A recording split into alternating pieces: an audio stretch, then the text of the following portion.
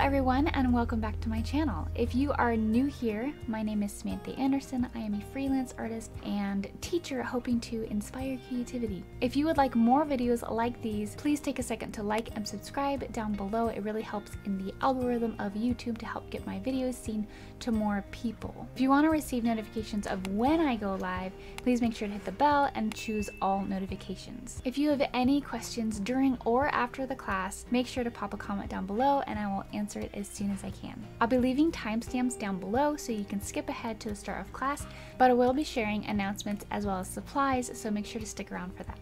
If interested in learning more about my classes, please follow me on Facebook and Instagram. And feel free to check me out on Patreon, where I teach exclusive classes to those who support me. In Patreon, I also give traceables for all of my live classes, including this one.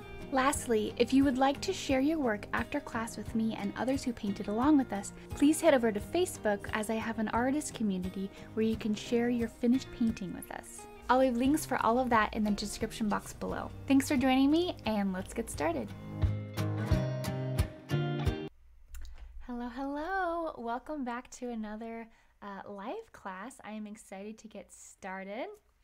Welcome in. Let me know where you're from, who you're painting with, how long you've been painting, all that jazz in the description box or in the chat below. I love finding out where people are from and who's joining me tonight. Or today. It's 2 o'clock where I am, but for most of you, you're east of me, so it's usually night for you, or at least in the evening. But yeah, I'm excited to paint tonight. If you are new to the channel, as was just explained, make sure you subscribe and like this video. It really it just helps in getting it out to more people. And if you're new, please let me know. I love just being able to paint with you all, so let me know. We're gonna go over some quick announcements in terms of like supplies and things like that, and then while you guys are drawing this on, if you don't already have it prepped, then I'll go over some different announcements while that's happening, okay? And just to preface this class, I am getting over a cold, so I apologize for my voice or any coughing or sneezing that may happen.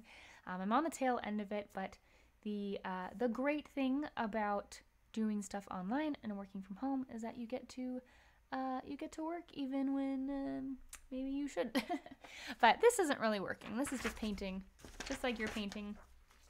This doesn't really work for me, but the admin stuff is work. But this painting is not work for me.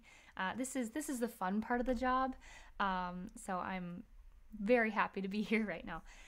Okay, let's go ahead and go over just the basics.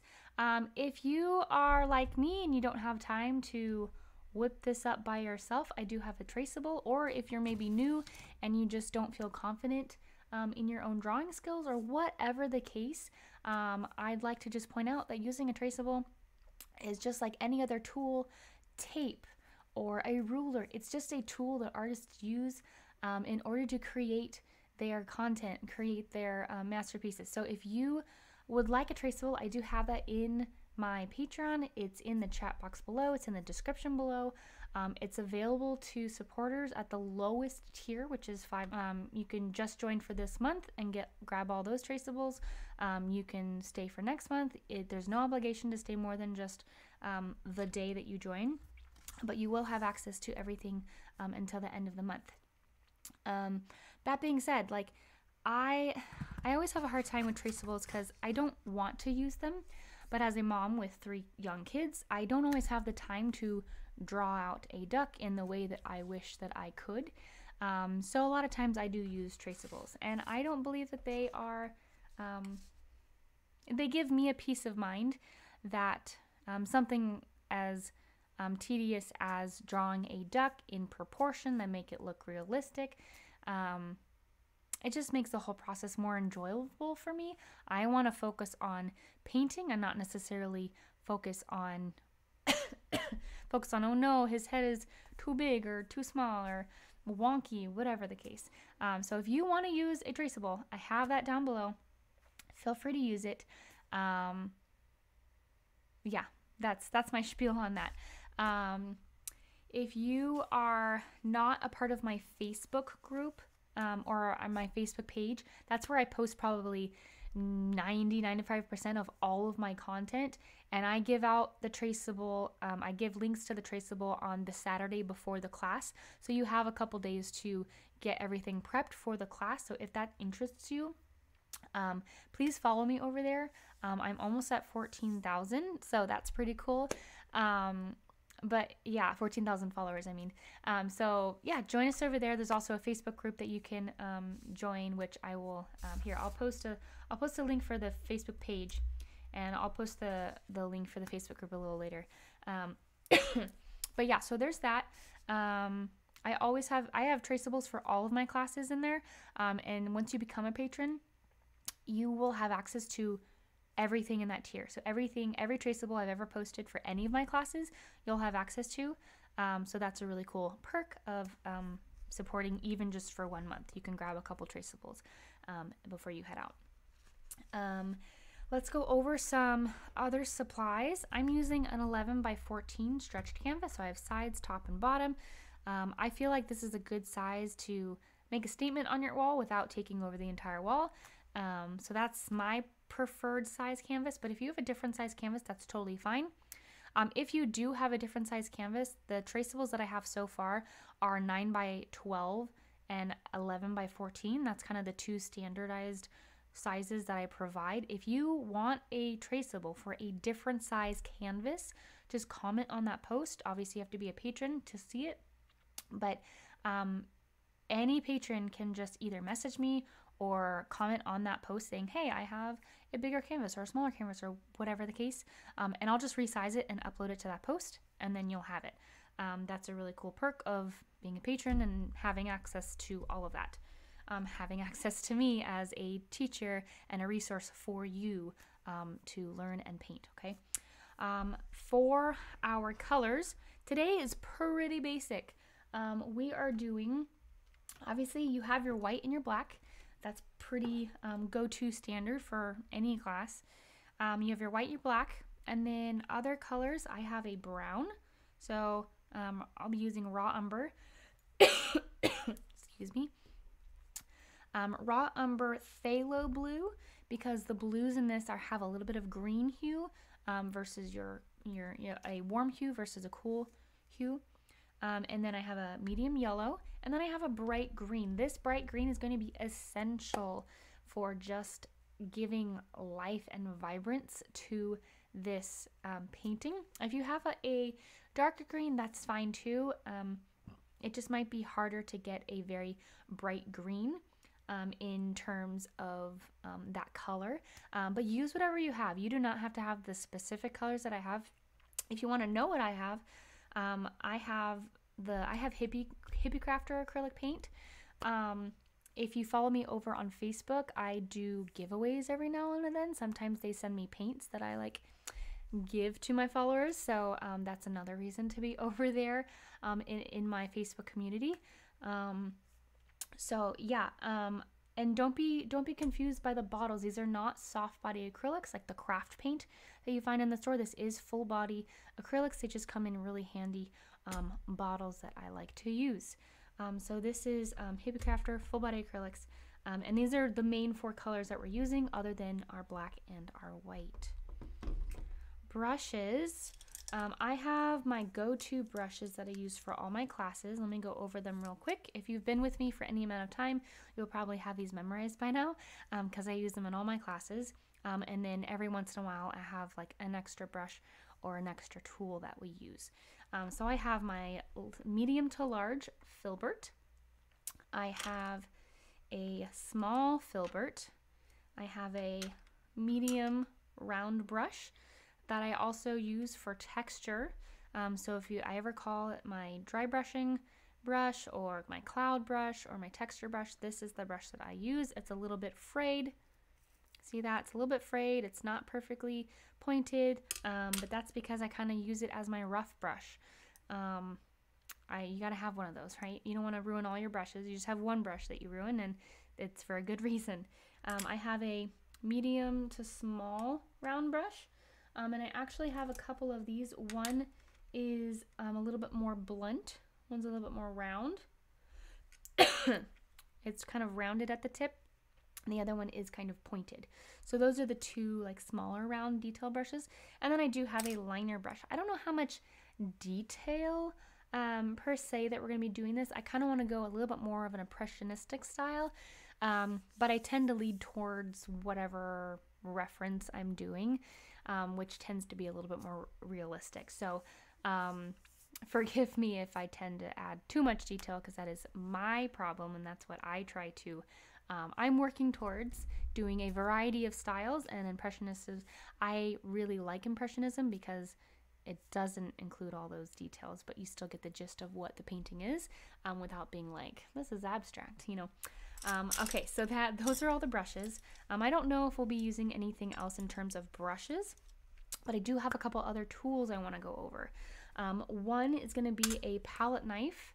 I have a glass palette and a palette knife that I use for mixing. I highly recommend this if you don't do this already. A few reasons why I like to pre-mix my paint. One, it's really great for beginners to be able to blend on the canvas. Being able to have your palette kind of all mixed up before you start painting will really help your backgrounds. Also, mixing your colors with a palette knife is really helpful because, one, you don't dirty up your water before you've even started painting, as well as you save your brushes some extra turmoil. Anytime you don't use a brush and you use a palette knife, that's a little bit more wear and tear that you don't put on your brushes, as well as you don't dirty up your brushes and get all that paint or waste paint in your brushes versus, you know, the very, very, very little paint that you might waste by wiping off your palette. So there's a palette knife. So there's a lot of reasons why I enjoy using a palette knife versus brushes, but obviously each to their own. Those are just the core reasons why I use it. And then I also have my little scraper that I like to clean my palette with. Paper towel, I have 2 things of water just in case one of them gets too dirty and I can't use it. But yeah, that's pretty much it. I have one extra thing, but this will all depend on what you want to do for the background. I have a sponge dauber. This is what I call that, sponge dauber, because you daub your sponge. Seems easy enough. This is for what we call a bokeh effect. Now you can do a bokeh effect without using one of these, but let me tell you, it is 100 times easier to do this with a sponge dauber. It is in the supply list. It wasn't on the supply list of like you must have this, because some people don't want to do bokeh, and you can just kind of do whatever color background. You can do a textured background with just your brush, and you can have a more textured background. It doesn't have to be. I would recommend not doing a super smooth background for this, because it's going to be hard with all those different colors. Have fun with it. Make it textured, make it be able to see the brush strokes, make it intentional, and that's okay. And that's actually an easier way of doing it. So I actually haven't decided whether or not I'm using a bokeh effect or whether I'm just going to do the technique that I'm going to show you. But I like to have it on hand just in case I'm feeling whimsical and would like to do a bokeh. But yeah, if you've never done a bokeh effect, I have plenty on my channel that's very, very fun, and I enjoy it. So that's the only other tool that you might need during this class if you decide to go that direction. Just a note, for all of my supplies, I have an Amazon list. I have an Amazon shop that has all of the supplies that I use in there, or at least something that's close to it. I have all of that in my Amazon shop. So if you ever feel like, oh, what was that thing that she used? Go to my Amazon shop. Most likely it's going to be there. I have refills on certain, on acrylics. I also have like my favorites that I use. I have watercolor stuff. I have a list called Little Artists, which is like art supplies that I've gotten for my kids that they've really liked. So there's kind of a little bit for everything, a little bit for everybody. So make sure you go over there if you're looking for specific supplies, okay?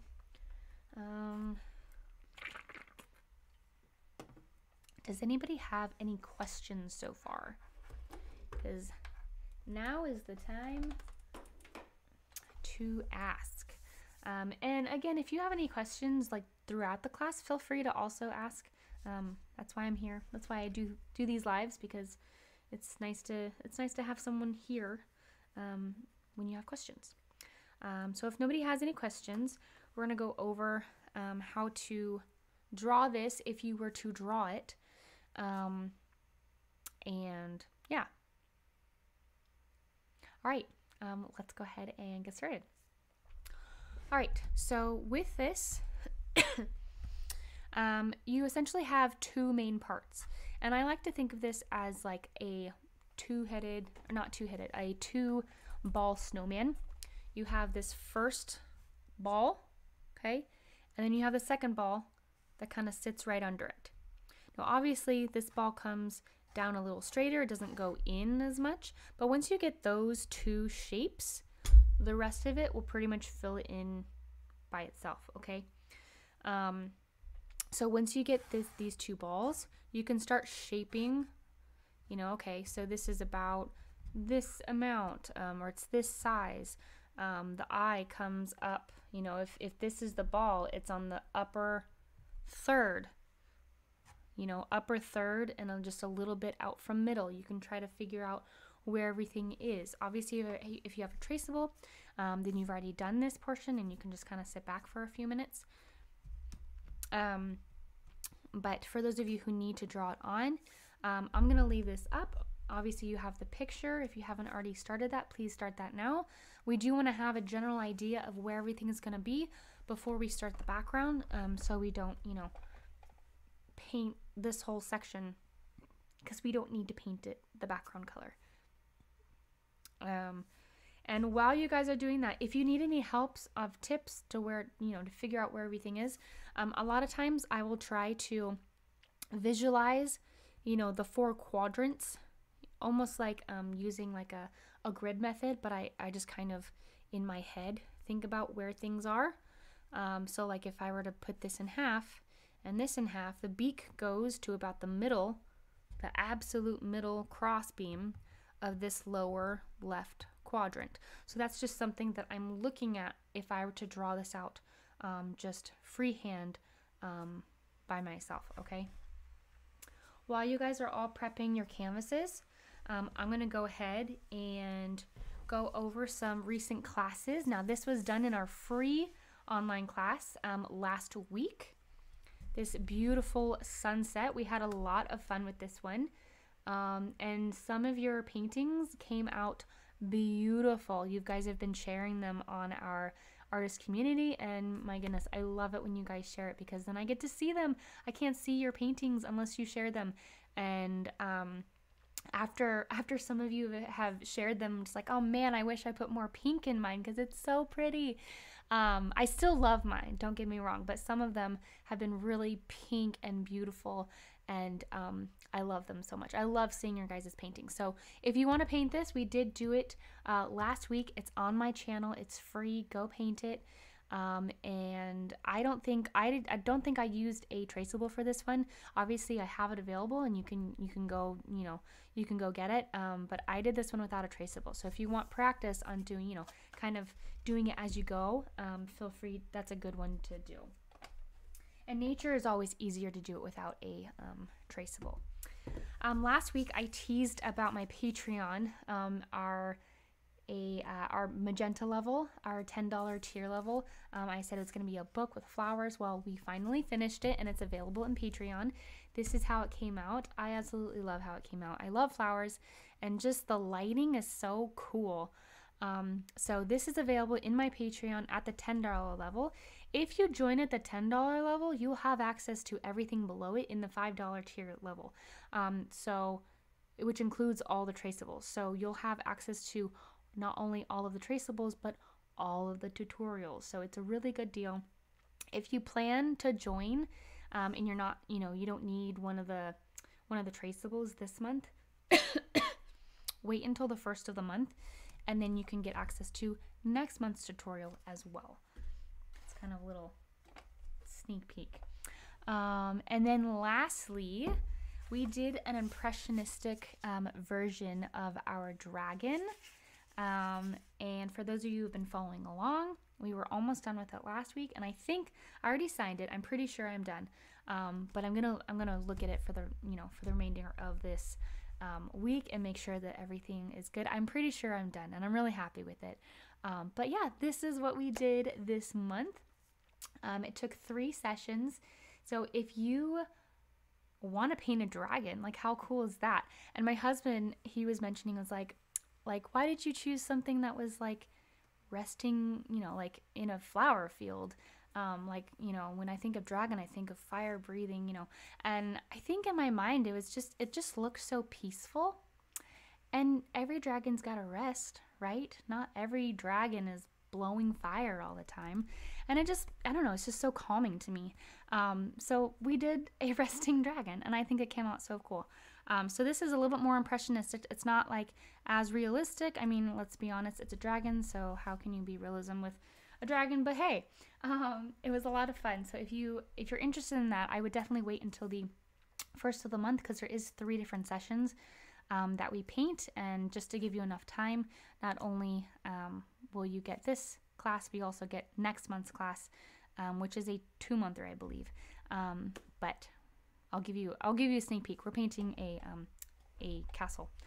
So I'm like in a fantasy moment right now with the flowers and the dragon castle. Anyways, if you guys have any ideas of what you want to paint, feel free to let me know. Okay, though that's pretty much all of the announcements. Hopefully you guys have drawn enough of your duck, and we can get started with the painting process. Okay. All right. The first thing we're going to do is figure out this background. So again, you have a couple different options for how you want to do the background. If you are planning on doing bokeh, then you can kind of just do whatever with the background, whatever colors you want, and then you'll go over it with bokeh, and it'll just become even better. Or you can try to just focus on the textured part of it, and leave it as is. So it's totally up to you. We're gonna do the textured regardless of whether or not we do the bokeh. So yeah.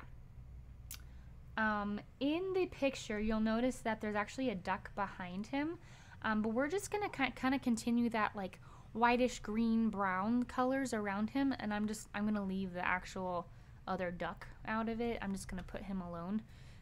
There's other ducks around him, don't worry. He's not like alone, but I'm just not gonna put him in the picture. So let's go ahead and get out our colors. I'm going to get out some white. It's a good thing to start with. Good choice.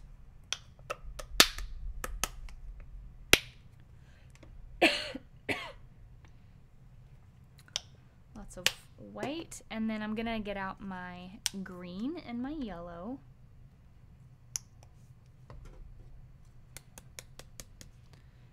And then I'm also gonna get out some brown, because I know I'm gonna use some. I actually have this giant thing of brown that I need to refill my small one with.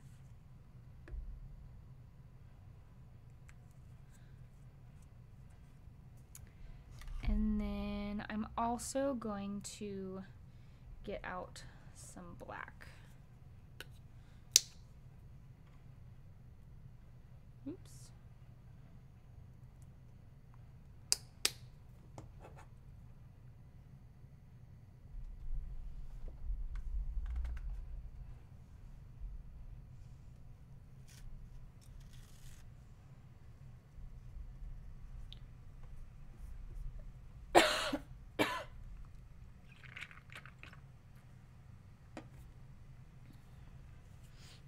Okay, let's go ahead and mix some colors. So we're gonna mix every color that we see essentially in the background. So there's kind of like a yellowish green, there's like a golden yellow, there's kind of a whitish brown tan, there's a darker color. We're gonna mix all those colors so that when we're painting the background, we don't have to think about the colors. We can just grab a color and put it on the canvas. It makes the whole process way simpler, way easier, and it allows us to not have to think about what we're doing. We get to just enjoy the process. So I'm going to take some white.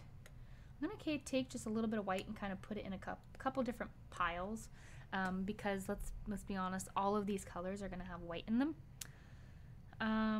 Let's see, I'm going to do green, a yellow, a whitish brown. Alright, I'm going to put some green and yellow in this one, and we're just going to mix it together and see what comes of it.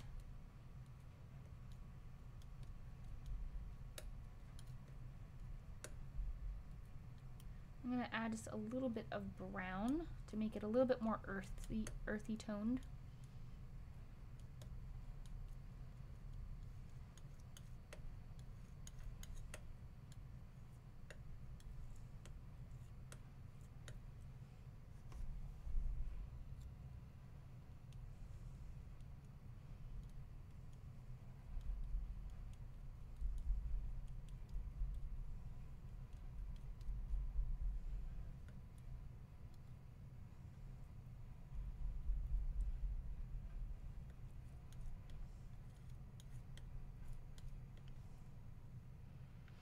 Alright, and I think I might get an orange out, because I do see some oranges in here, and I think in order to make the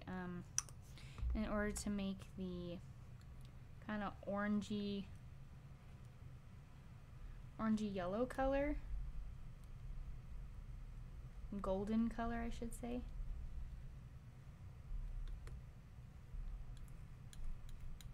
I'm gonna need a little bit more yellow, but close. So this color is going to be your white, yellow, and orange. And honestly, these background colors can really be any color you want. I would just stick to the colors that are already going to be on the palette, and I would stick to colors that are going to be like on the ground. So you have white or gray like rocks, you have your light bright greens, you have maybe your fall leaves. Those types of earthy colors I would put in the background, and that's kind of where I'm going with it. So I'm just tweaking the color, making it a little bit lighter. So I'm adding some white, I'm adding a little bit more yellow. I apologize for my coughing.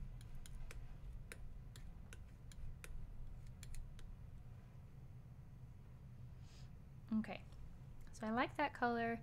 This color I feel like needs to be a little bit brighter. So I'm actually going to take a section of this. So it'll still be the same color. It'll just be a different shade of it.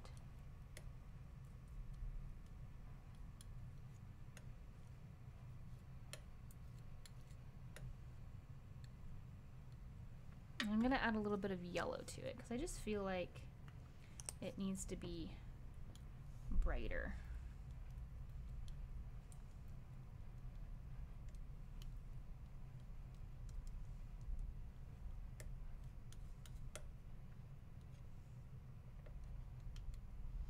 A little bit more white. It's like electric right now. It's pretty bright. Okay, I like that. So then this color up here I'm going to make darker. So I'm going to add a little bit more brown to it and a little bit more green. I'm going to change the shade a little bit.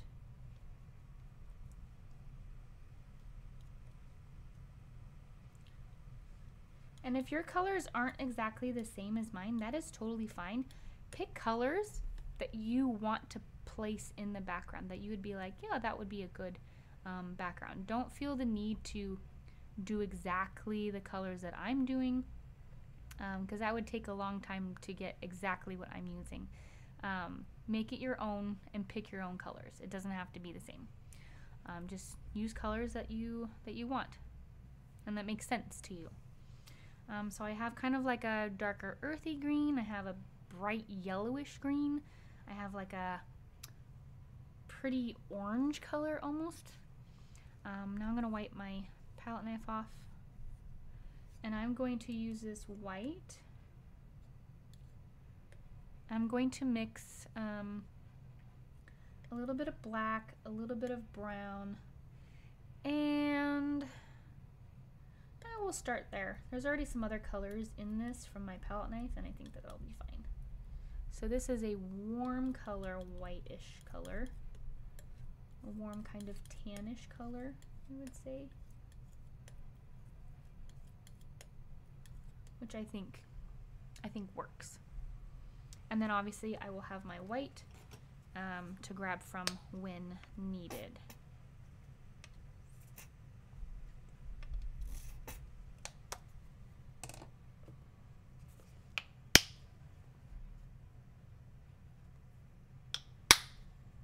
Okay, so now that you have all of your colors, essentially, let me go over the colors real fast. This one is a combination of, these two colors actually are a combination of white, green, yellow, and brown. This one has more brown, and this one has more yellow. So essentially, you have like a darker, like earthy green, and then you have a bright yellow green. This one has more yellow and white, and that one has more green and brown. So you can create different colors just by mixing more ratios of the same colors and create different palettes. Then I have this orangey yellow. It's mostly white and yellow with a tiny bit of orange. And then I have this one, this kind of grayish white, which has black, brown, white, and it did have like the tiniest bit of orange because that's what was on my palette, and I think that that's fine. Okay, now we're just gonna have fun and put it on here, and I am not going to worry about making things smooth or not seeing my brush strokes. I want this to be a little bit more impressionistic, kind of like the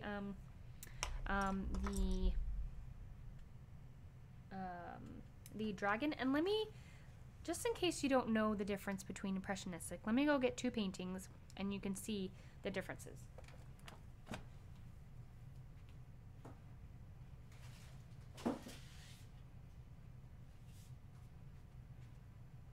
Alright, so 2 months ago, well, I should say 3 months ago we started this. We did this painting, and this is very much a realism painting. The colors, the amount of detail, it's just we tried very hard to get it as close to the picture as humanly possible, and we spent 7 sessions on it. So we spent maybe a little over 8 hours, just around 8 hours painting this. Now this one, I want you to look at the difference. This was about a 3.5 hour painting, maybe 3.5, maybe 4, or less. So it took about half the time. And if you see the detail in this one, there's so much detail in every little piece of this painting. In this one, you can see the blades of grass. You know it's a blade of grass, but it doesn't look like a picture. It doesn't look like realism. It's an impressionist. You get the impression that this is grass, and then this is a dragon with scales. There's a little bit of detail enough to give you the impression that this is scales and trees in the background, but it's not realism. It's not realistic in its amount of detail. So with that, we're gonna have fun with the background, and we're gonna give the impression that there are sticks and rocks and other things behind it. We're gonna have fun with that, and then when we move to here, we're gonna give it a little bit more detail, but it's not gonna be so fine of detail that it's realism. We're just gonna give the impression that these are feathers and these are the colors, and I hope that makes sense. So that's kind of the difference. That's the easiest way that I can explain impressionism versus realism. You get the impression that these things are the way they are. All right. Now that we have our colors and we know what we're doing, do we know what we're doing? We're gonna have fun and figure it out. This is my large filbert. I'm gonna dip it in my water, kind of wipe it off, dab it a little bit so it's not dripping. And I'm gonna start with the bottom up. I'm gonna start in this area because this area I know I want to be kind of green.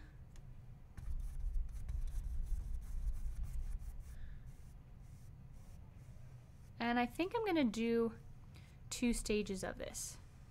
The first stage is going to be a little bit more watery, and I'm just going to get this color on the canvas. Maybe using a little bit more brown. You see how it's pretty see-through? That's one of the hard things about green, is that it can be pretty see-through. So I'm just going to do what I like to call a wash of just doing a pretty watery coat, and it should go pretty quickly. I'm just gonna put this all over, and I'm gonna put a little bit more white here in the middle. That's fine, I can do that.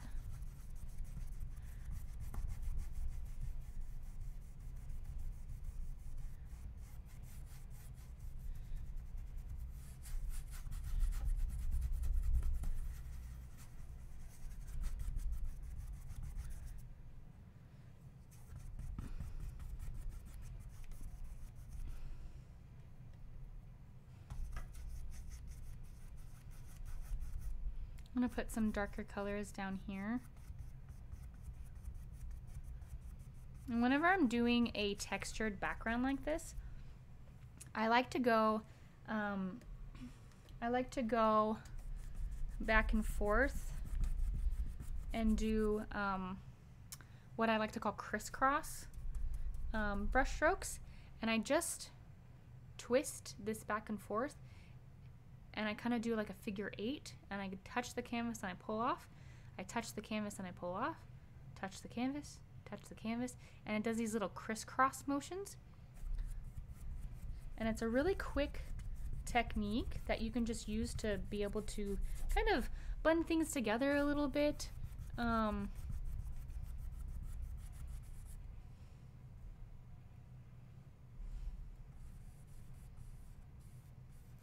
at this point, I'm just using whatever colors I want to do a light coat of green. Now green is already transparent, so you don't really need to add that much water to it if I'm honest, because it's very transparent. It's translucent.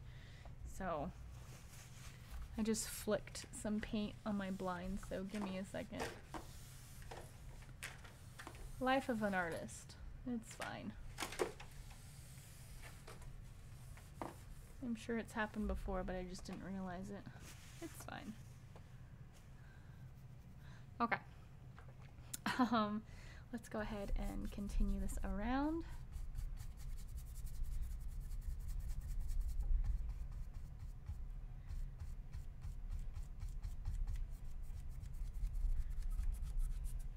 And I'm gonna do some more blackish brown up here.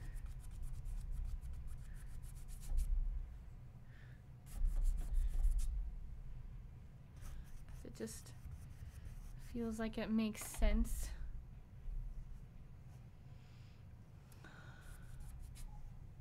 And don't forget the top of your canvas. You don't want to forget that.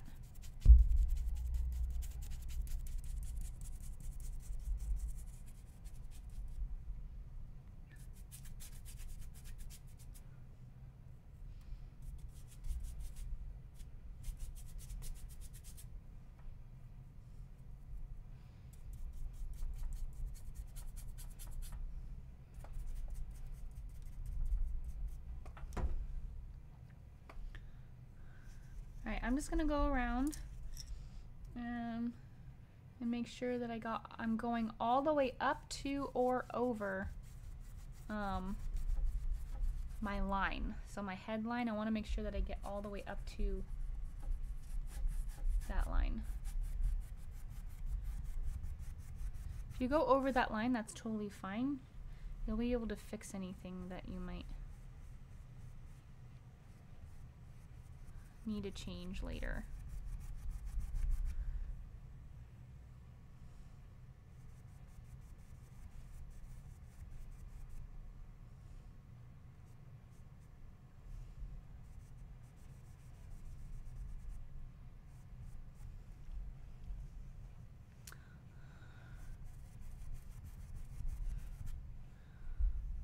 All right, I'm gonna go ahead and rinse out my brush. We're gonna let that dry. And while that's drying, we might as well do an undercoat of something else. So I'm gonna go ahead and use this white. I'm gonna grab a little bit of brown and black and just kind of color this out.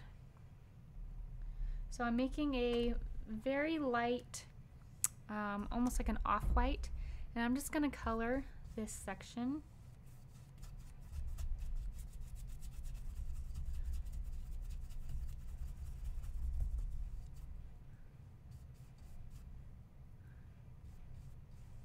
You can come in with your white if you need to.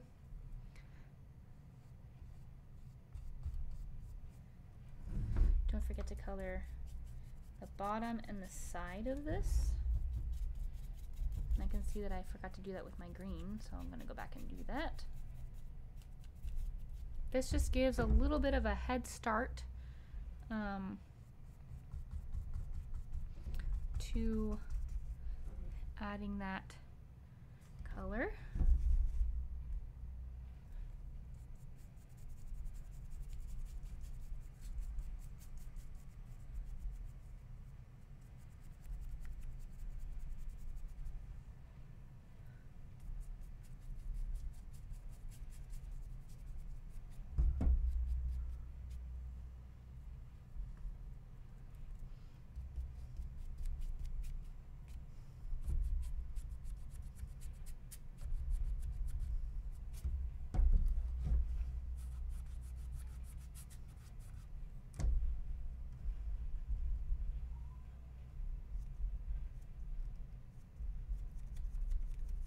All right. Okay. So now that we have that, this is what we call the ugly stage. And as we mourn this stage, we accept that this is what it looks like, and then we move forward. So I'm gonna go ahead and I actually want to use a flat brush for this next stage because I want to see I want to see the brush strokes of a flat brush and have those like corners because that can add a lot of fun texture. So I'm actually going to grab, let's see, what size should I use? I'm gonna grab this one. I think this is a 3/4 inch if I'm not mistaken. Yeah, because this is a 1 inch and this is a 1/2 inch. So I'm gonna do the 3/4 inch flat brush because I feel like that works good for my size canvas. If you have a smaller canvas or a larger canvas, just pick a brush that's according to that size. Yeah, so I'm gonna go ahead and start in the middle because that's kind of where my lighter colors are. I'm gonna start adding where these brighter colors are, and I'm just going to start adding my white, and I'm just going to accept that I can see the brush strokes and that I want to see the brush strokes. So I'm changing the angles of which my brush strokes can be seen.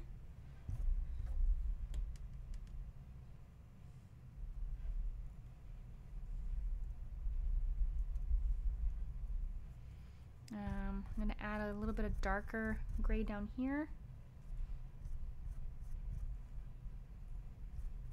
Darker gray. I don't know if I said green. Darker green. Darker gray. There we go. And I'm going to let things kind of blend out.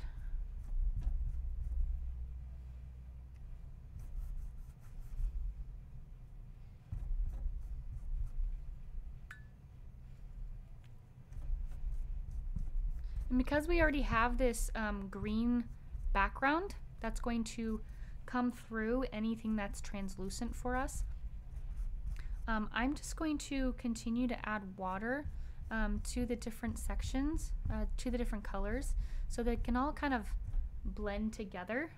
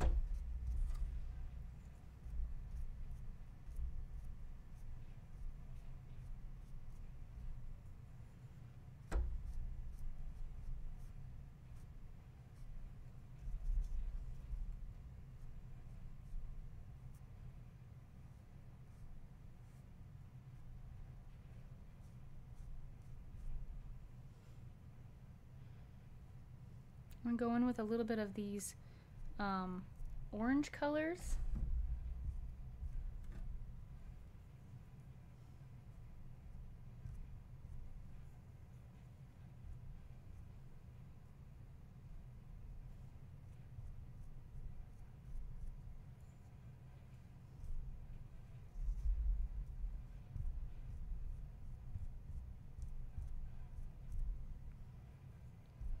We're just allowing the texture to come through. I'm going to go into some brighter color up here and just allow that to blend over a little bit, and then I can come back with my black and it's going to blend in because it's all wet.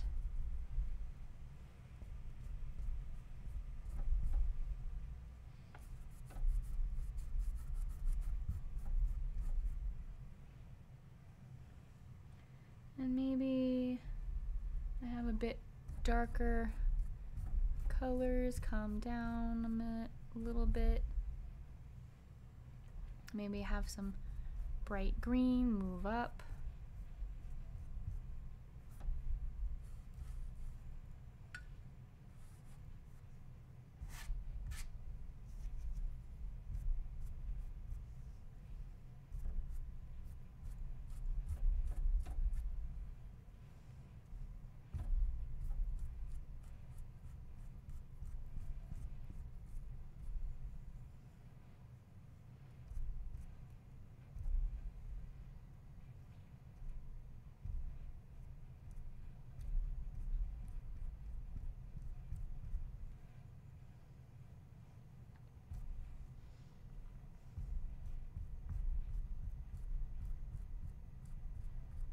I just have a lot of short little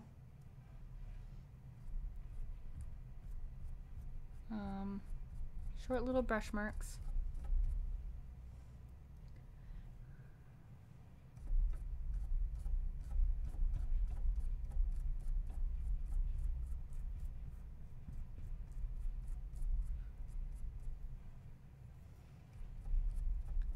And even though in the picture the light markings are actually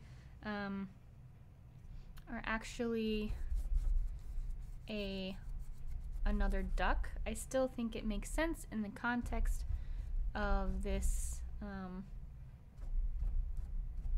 painting to still have a light colored background for this little guy. I'm going to come back and put some dark over the edge.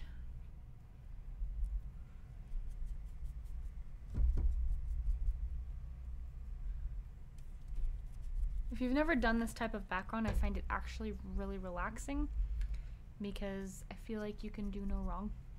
Maybe that's just me, but I feel like there's no wrong that you can do.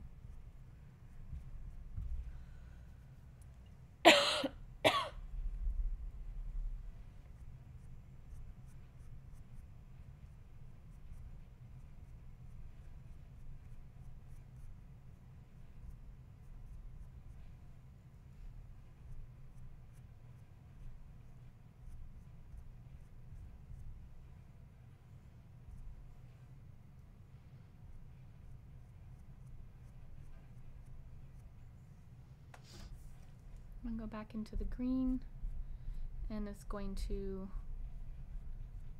blend in with this.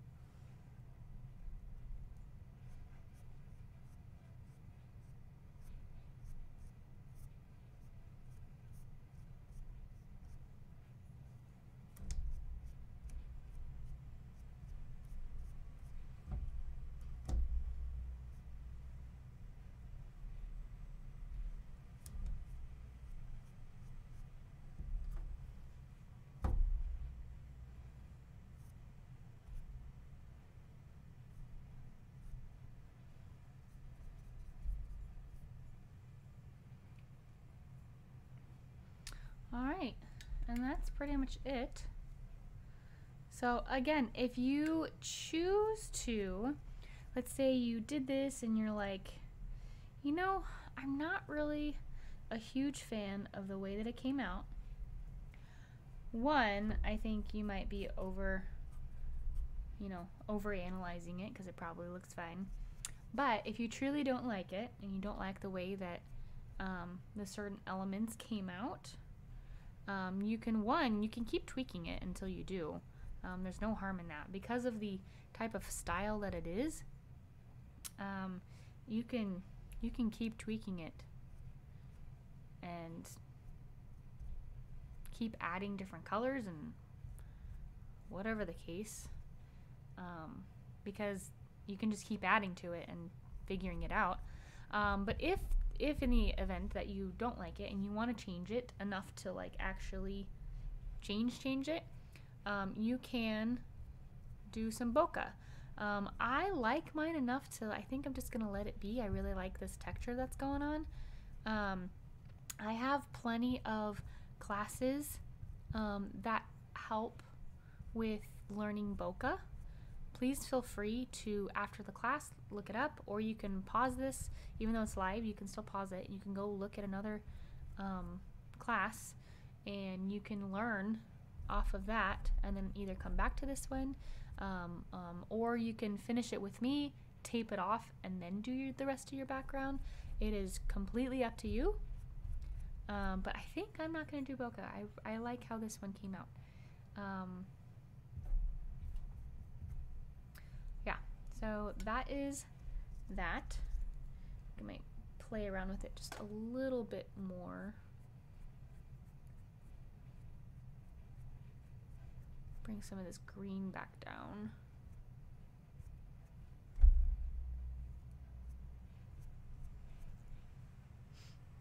Okay, I like that.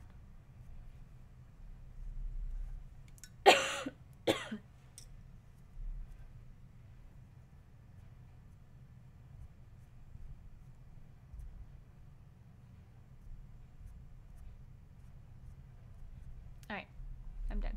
I'm gonna put it down. This is one of those backgrounds that you could just like keep going for forever. Okay, so that's that. Our next stage is to make all these lines clean in terms of our outline.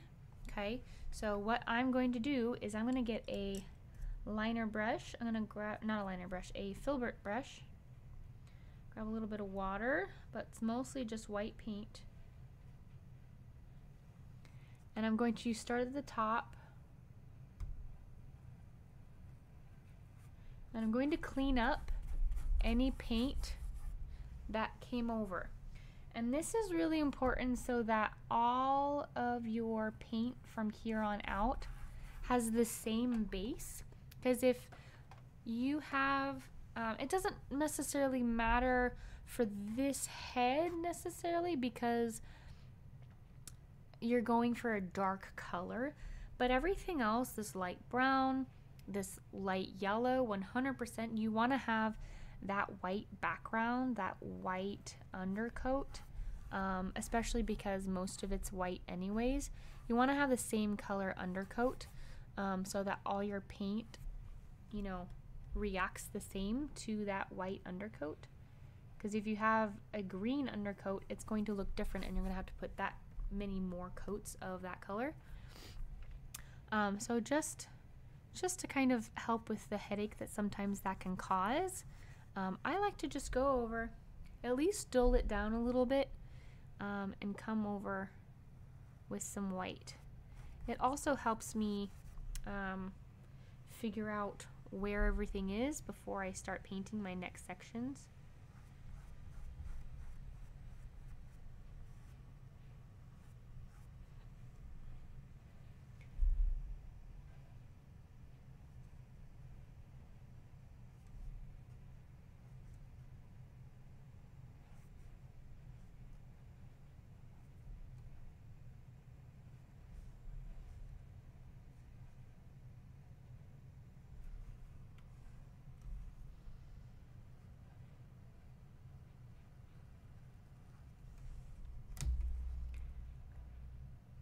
And if you can't see your line underneath whatever color you're painting your white over, just look at it and create your own line.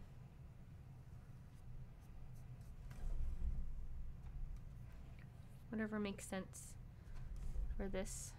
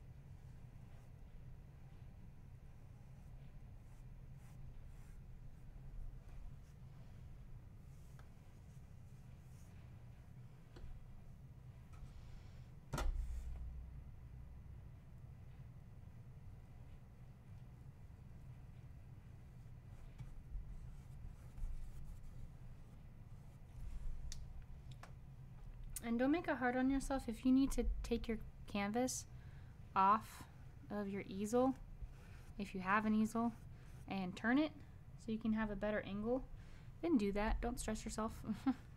Don't make yourself work for it. Just take it off, turn it around.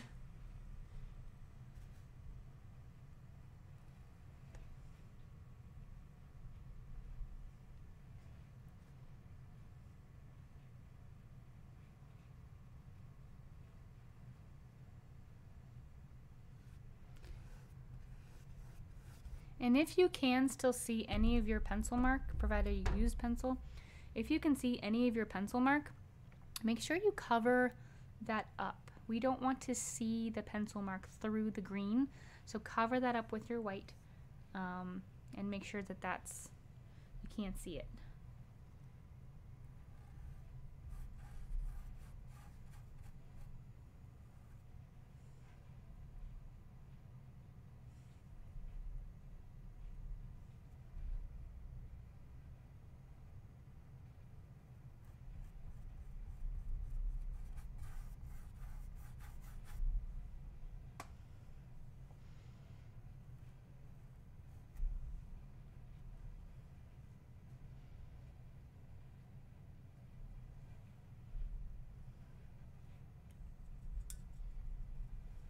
All right. There we go. We have that. And thankfully we have the next hour to put in as much detail as we can. And when I say detail, I mean impressionism detail, for our duck. I'm gonna go ahead and clean off the parts of my palette that I don't need anymore. I'm gonna keep this yellow around because I think with a little bit of actual yellow, this can be kind of the undertone for the beak, and then I can put brighter tones on top. So I have enough of that I'm just gonna keep that around.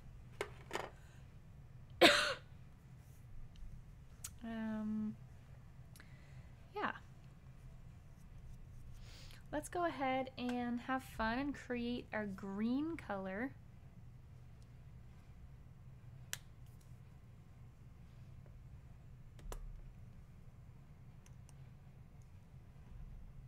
I'm gonna get out my blue. And we're gonna wanna do like a undercoat for all of these sections, because there's such a stark white behind it. Just like the background, that first undercoat color is really, really important. If you've never worked with undercoats before, I highly recommend it. All right, I'm gonna grab my big brush again. Actually, I'm gonna grab my palette knife and mix my color first. So I have this bright green. I'm gonna add just a tiny bit of blue and a little bit of this yellow green. I'm gonna see what color we can create with this. A little bit more blue.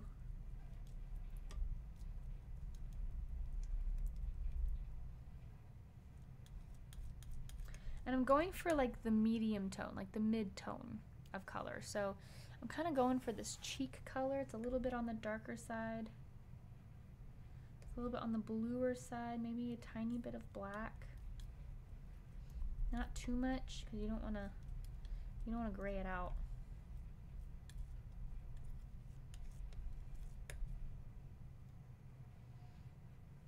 I'm gonna add more of this yellow green.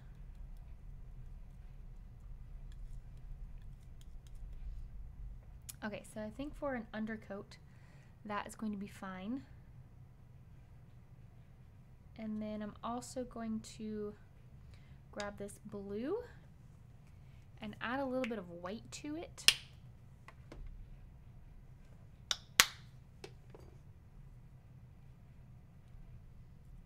And then whatever green is already on my palette knife.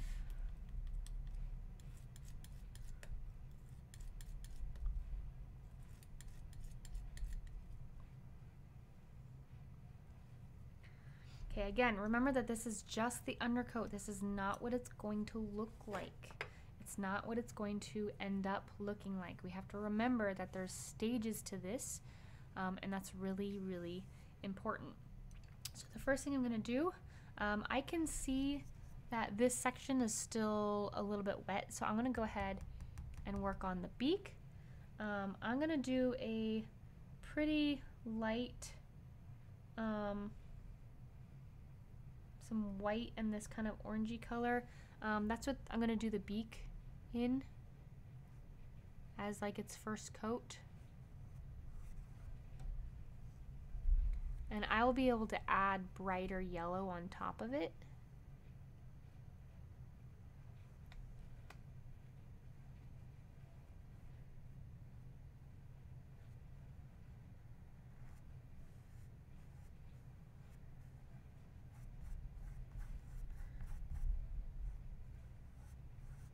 There are those like kind of orangey bits in here.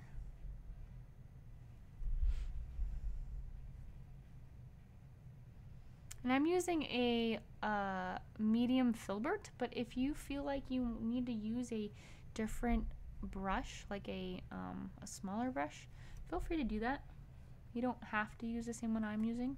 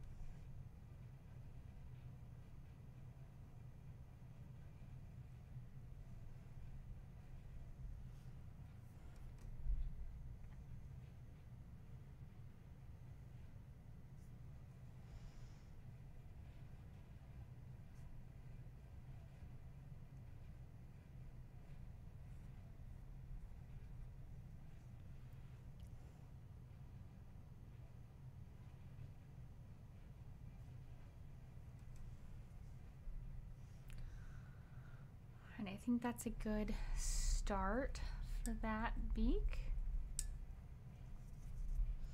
If you wanted to add any sort of detail, it would just be right here underneath. I just feel like there is a little bit of a shadow that I just don't want to lose that of like placement of where it is. So I'm just gonna add a little line there. Okay, this is pretty much dry up here, so I'm just gonna start in the middle, and let's see, I'm gonna start with this green, and I'm gonna use my big brush because this is a larger area. I'm gonna use the larger area, and again, this is the ugly stage.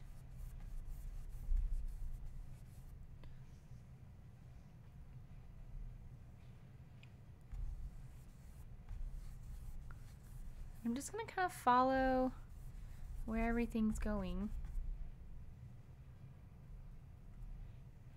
And if you want to go into like brighter yellow greens in the certain areas, that is totally your call. You get to choose how you want to do your undercoat. It can just be all one color green. It can be the two colors of green that's like kind of over here. It can be the green with the blue.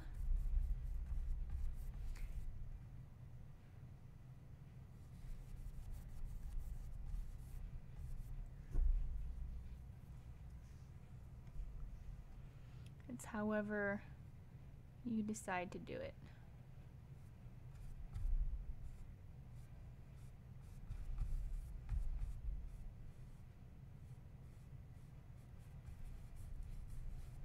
I like to, in my undercoats, kind of be as close to the colors kind of as possible as I can.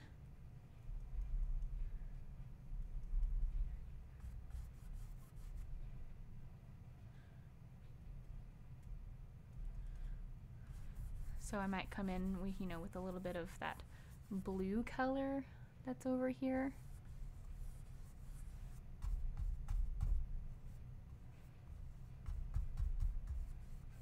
And I'm trying to follow the general direction that this is, you know, that this is going.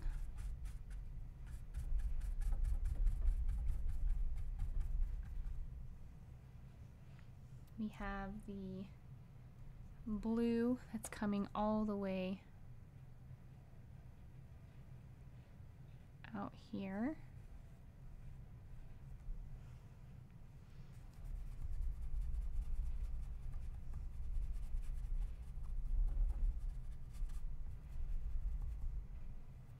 Remember that undercoat doesn't necessarily mean wash. It can mean that, but it doesn't always mean that. It's not exclusive to the term.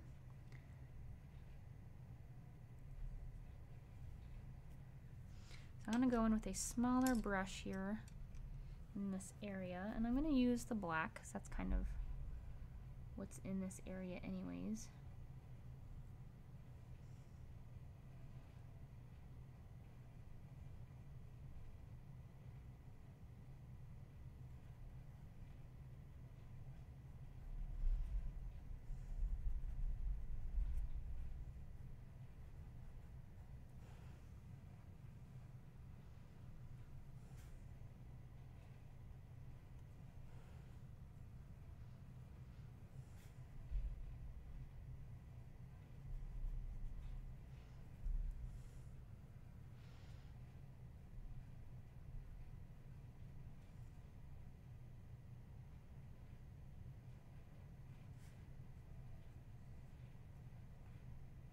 And I'm going to take this, black.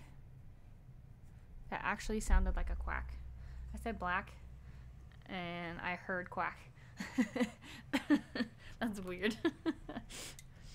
Now every time I say black during this, I'm just gonna think I'm quacking. It's fine. We're fine. I'm just gonna continue with my blue all the way around the head.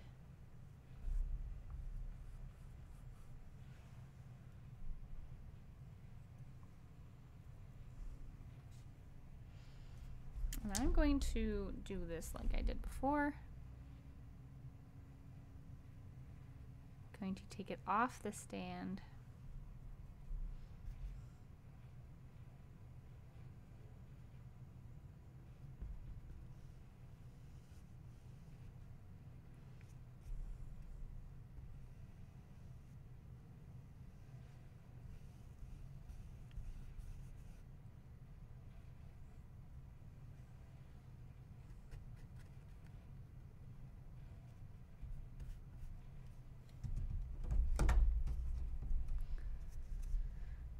I'm gonna go back in with my green because there is a bit of green right here.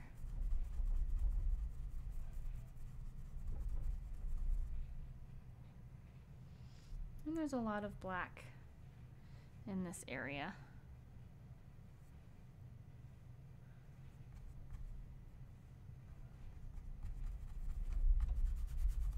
I'm just going to mix it in.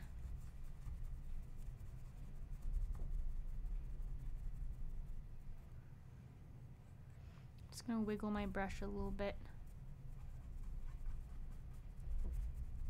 And we'll define it later. This is just the first coat. Don't worry about it.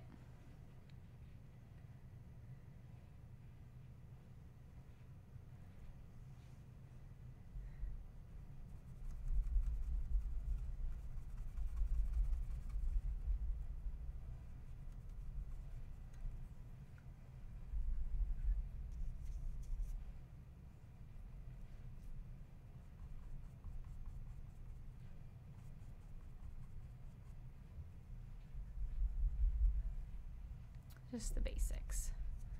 All right, this part is white, so I'm just gonna take some white and get a just a coat of white in here.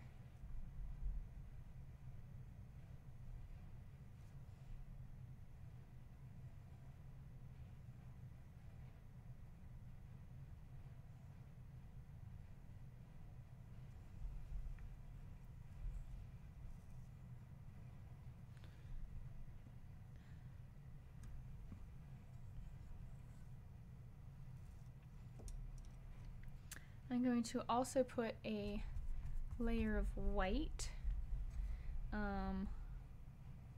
right here.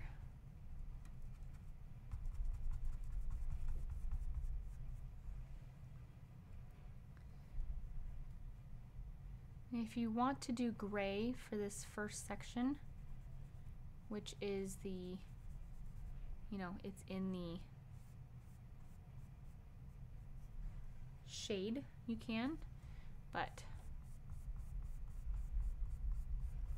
I'm just going to pretty much just focus on the white section.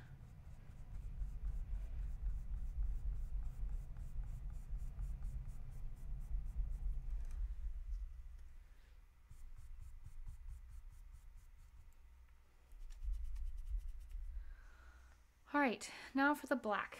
This black has a little bit of a brown hue to it. So we are just going to use we're gonna use mostly black.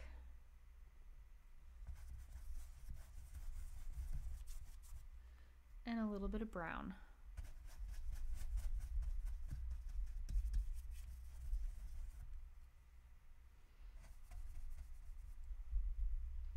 And a little bit of white over here because it's a little bit lighter.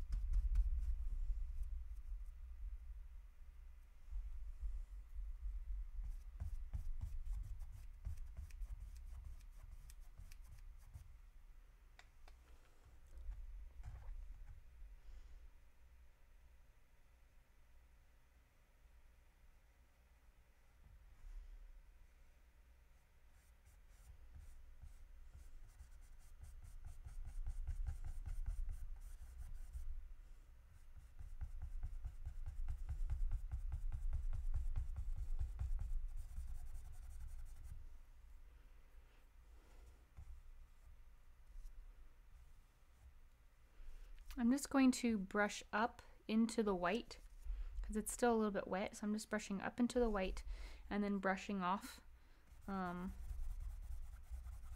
what I have. And it's kind of giving a feather-like effect already. I'm not really even trying.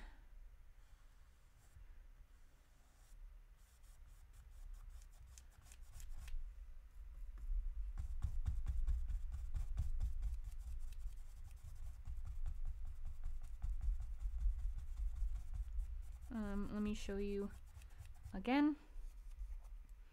I'm going up into the white and then brushing the white off of the brush.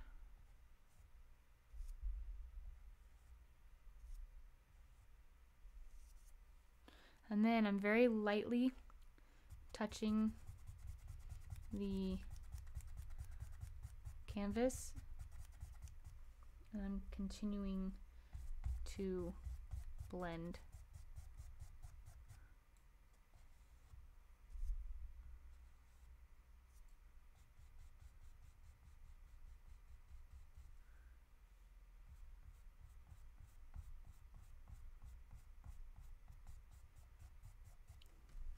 But again, just like up here, I enjoy in the undercoat still going in the direction of, in this case, feathers. Sometimes it's fur, sometimes it's, just how things are laying. Even in that undercoat, still going in the direction that is needed. that you will be going, because it just helps. It helps the process so much. And since I have a fairly dark section here, I'm actually going to go darker with my black, so that you can see the difference.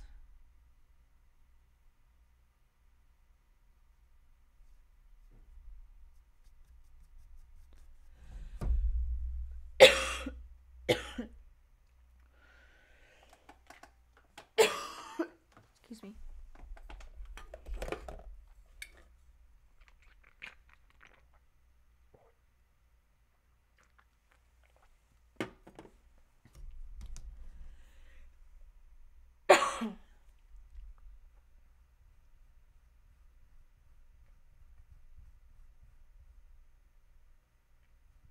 All right.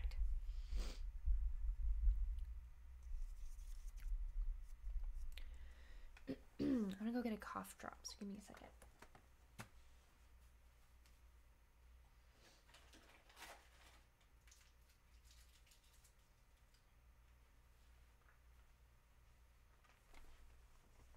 Hopefully that'll at least mitigate some of the coughing. All right, I'm actually really excited for this portion of it, because I think I'm gonna use a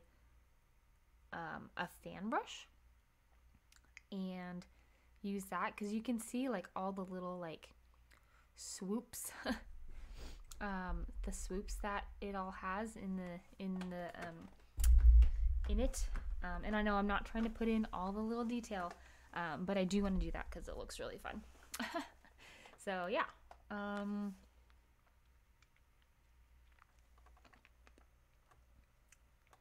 right. Working from back to front now that we have like our overall, let's go ahead and do the eye real quick. And then we can go ahead and work back to front. We'll do this part first, because these feathers kind of like overlay onto this, which I'm going to just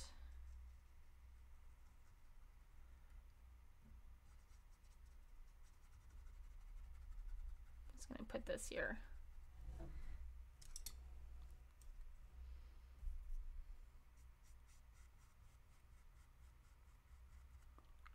As part of the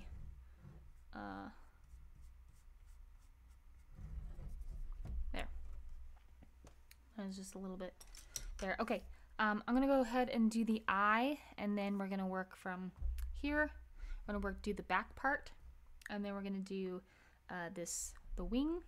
We're gonna do the belly, and then we're going to do the head, and we'll finish with the beak.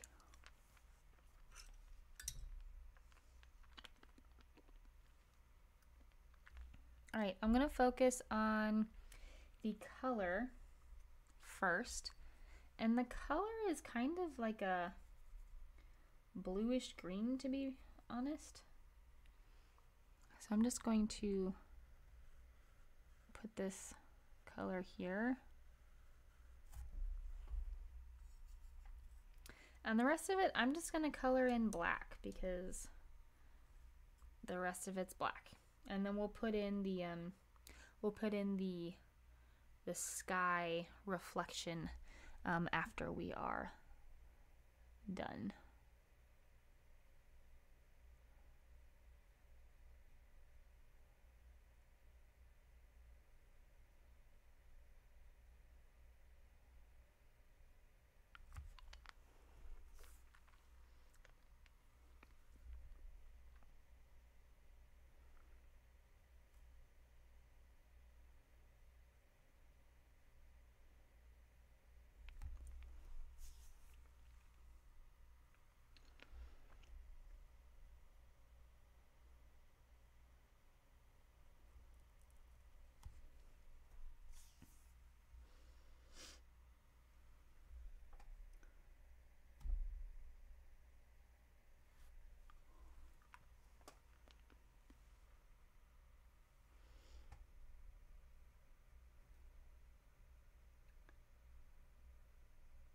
some of my black mixed in with some of my blue color, so I'll probably have to come over it with some more black.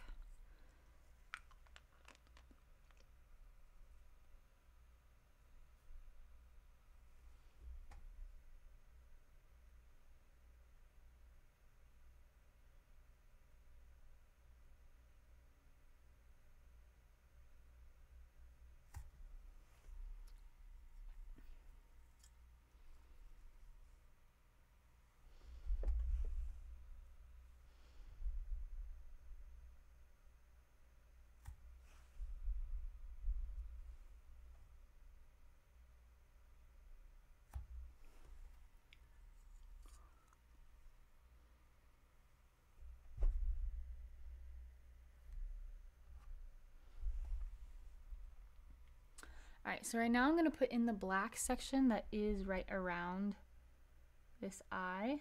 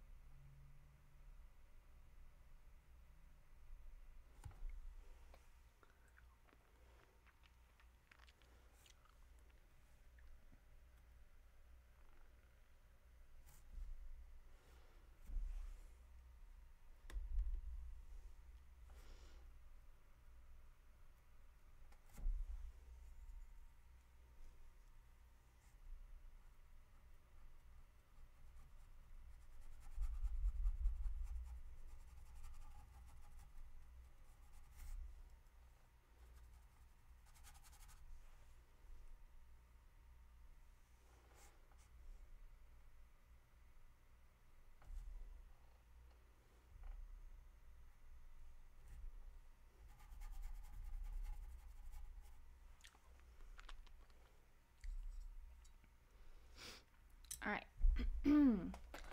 So now that we have the eye,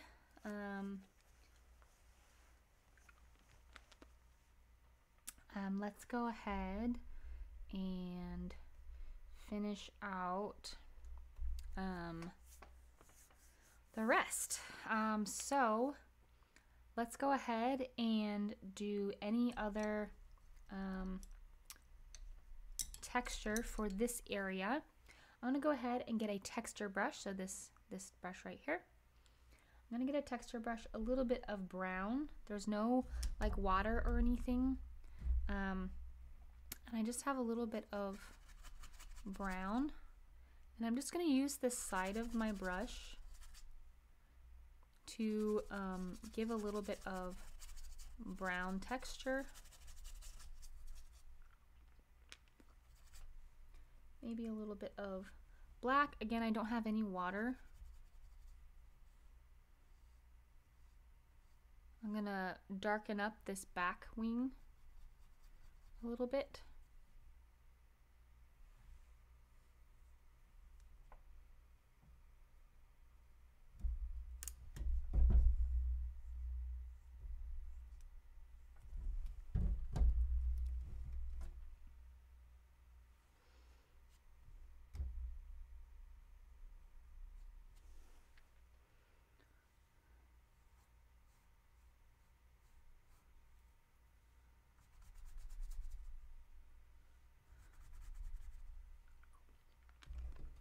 And now I'm going to take a different texture brush. You can use a large brush that you feel like you get a lot of texture. You can use a stippler brush.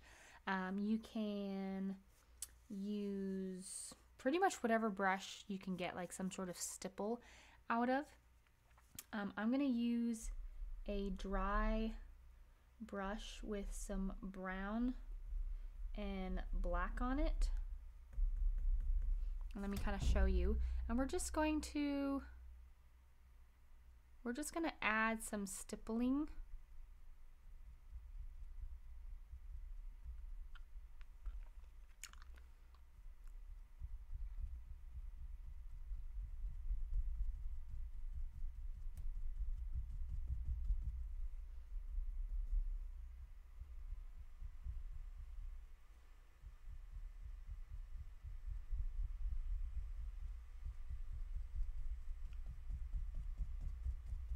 We're just going to give it some texture.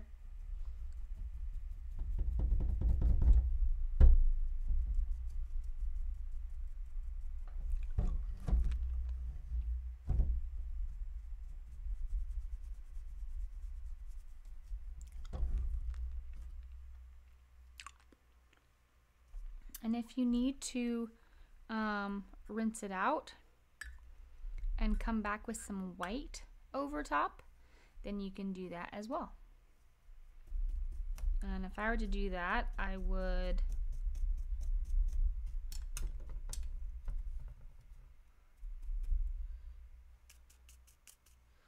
get some white.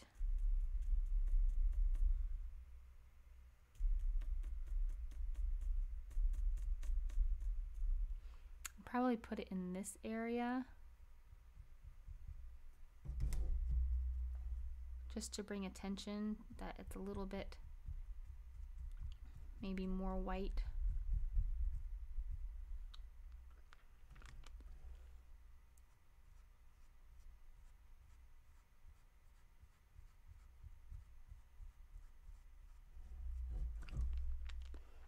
All right, now I'm going to do something fun.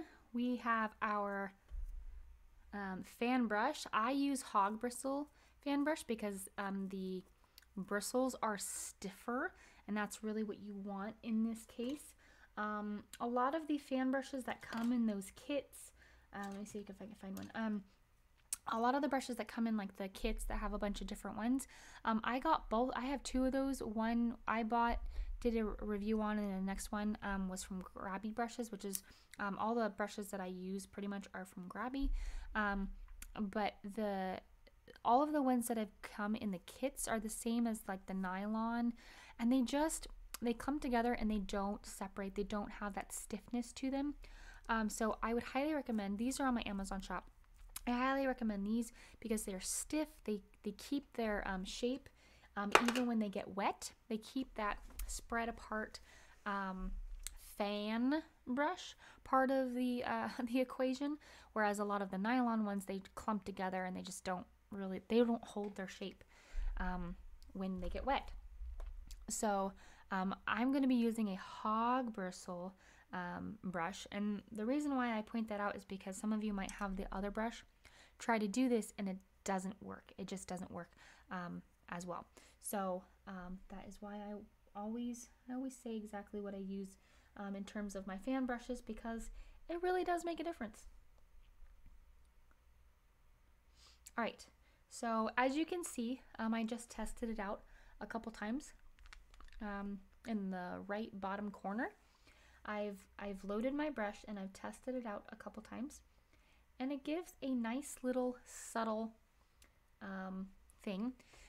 So now I'm gonna go in and I'm gonna start down here, because that is where I feel like I need to start.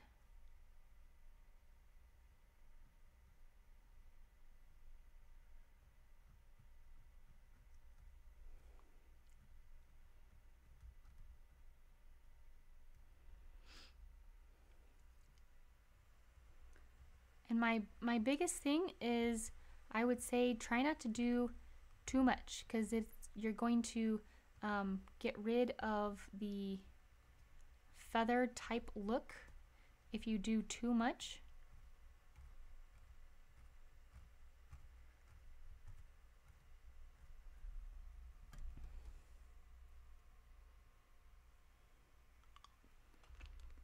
Over here it's a bit different because there's a bunch.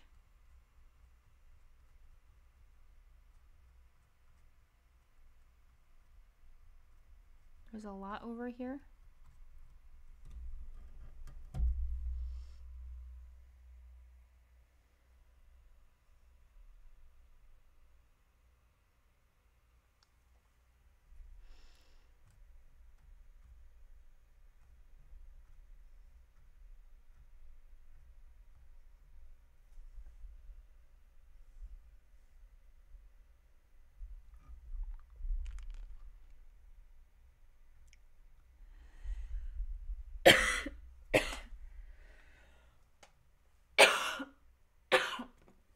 I'm so sorry.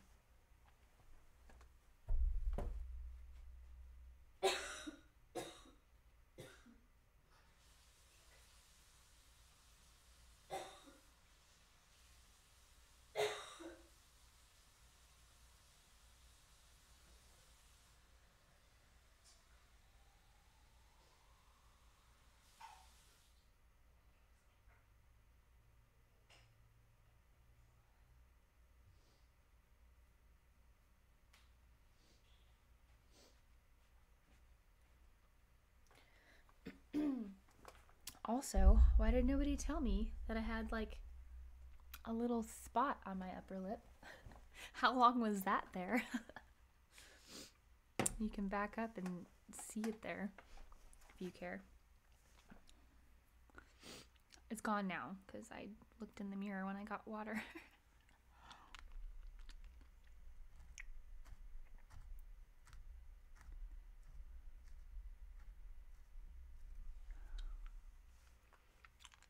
Alright, well this is just fun. You have to make sure not to put too many because then it kind of dulls down the effect, right? If there's too many,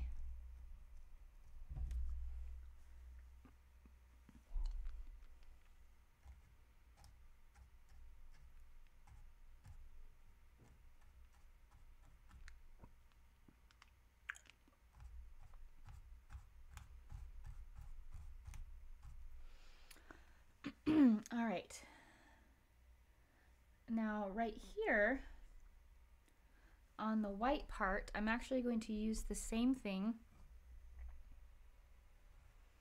And I'm just going to use it and pull up.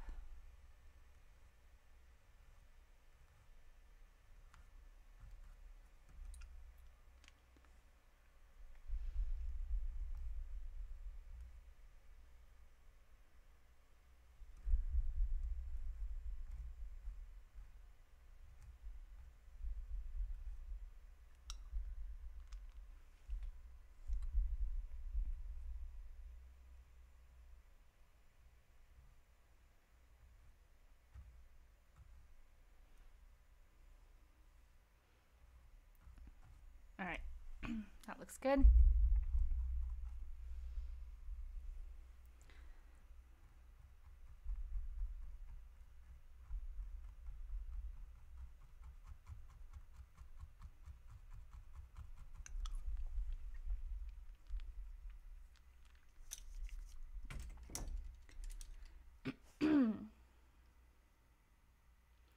All right, so now that we have that,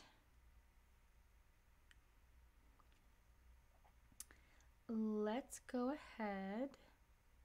Let's see.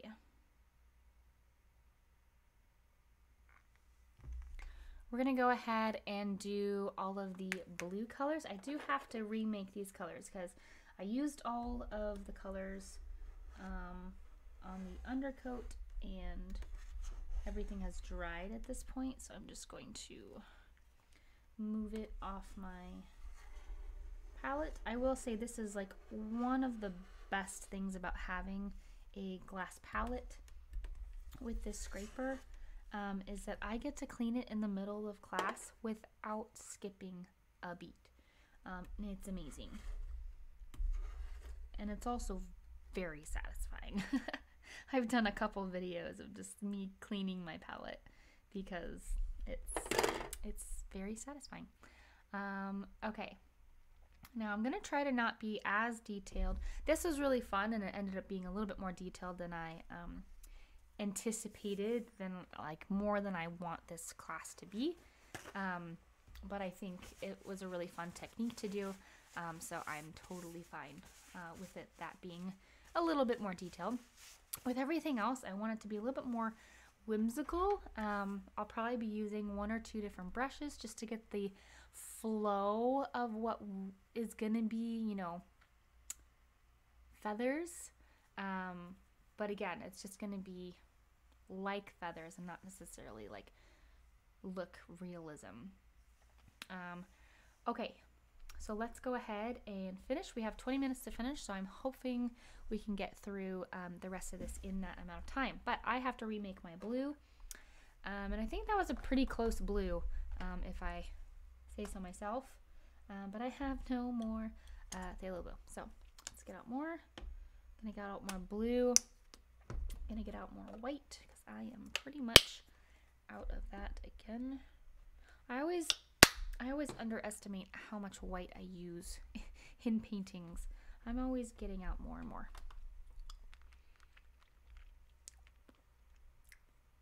Okay, so I have my blue. I'm gonna add a little bit of green and a little bit of white.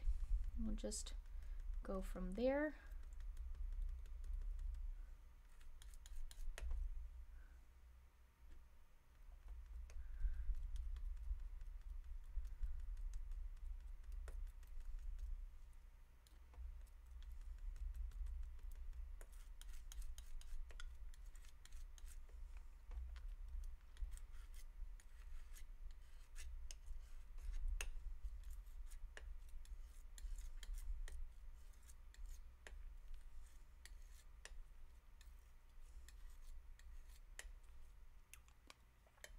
Okay, there we go.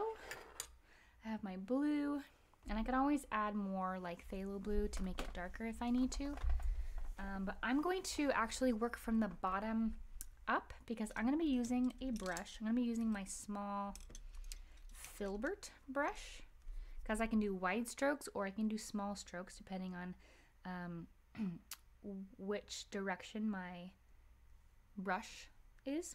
If it's, you know, up and down, I can do small strokes. If it's wide, then I can I can go wider. So I'm just going to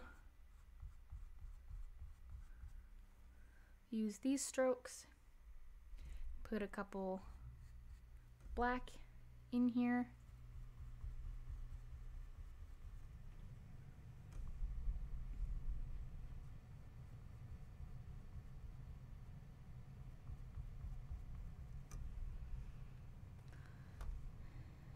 I am gonna finalize this black over here because it's black.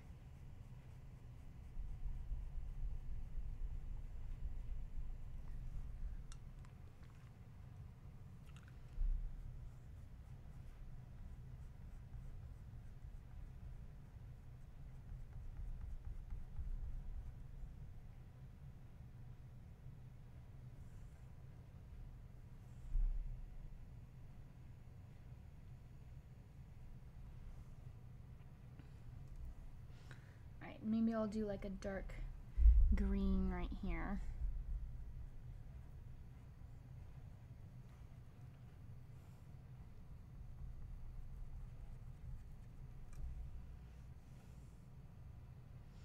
All right, I'm gonna go with this bright green.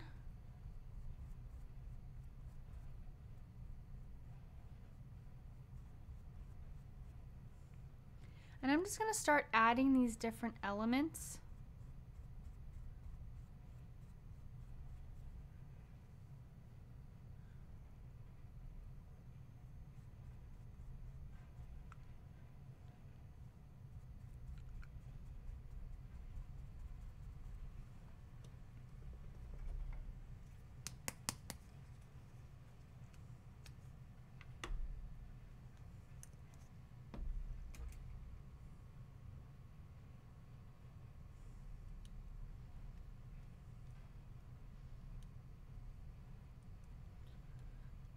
I'm gonna make more of this vibrant green over here.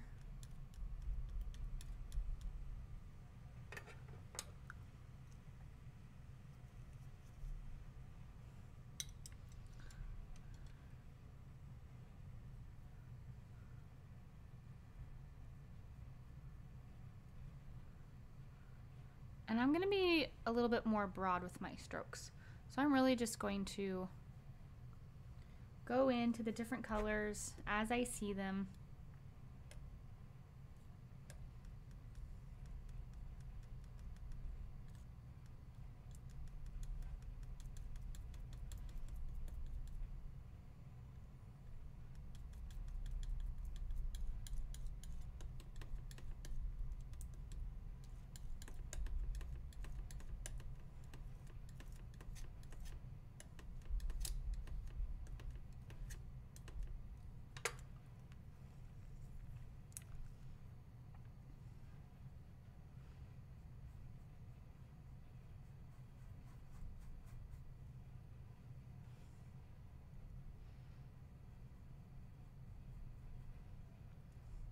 And go into black.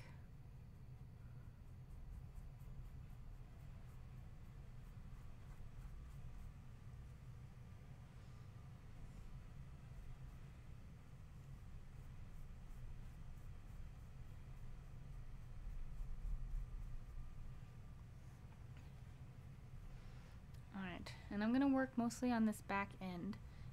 Even though I went up into this area, I'm working on the back part of it.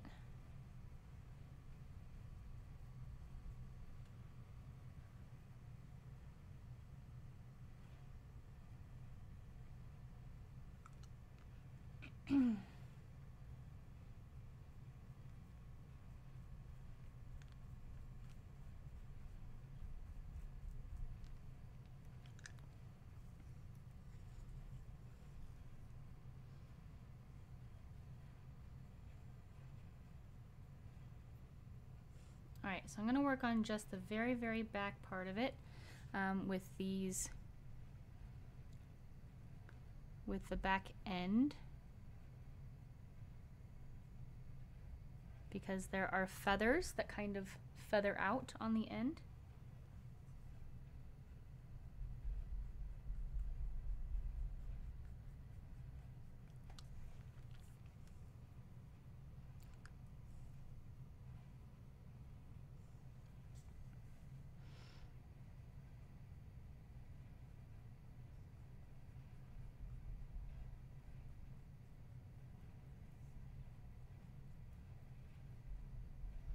I'm just focusing on that dark edge, and I'm just kind of brushing up, right?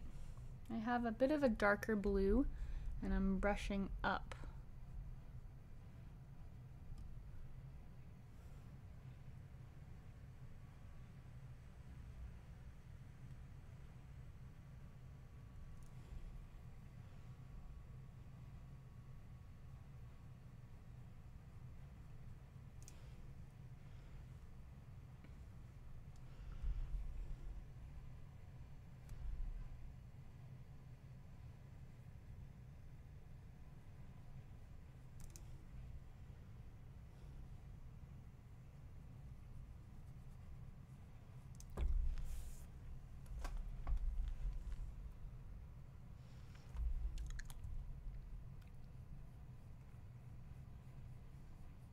I'm going to go ahead and bring that dark blue to the top of the head,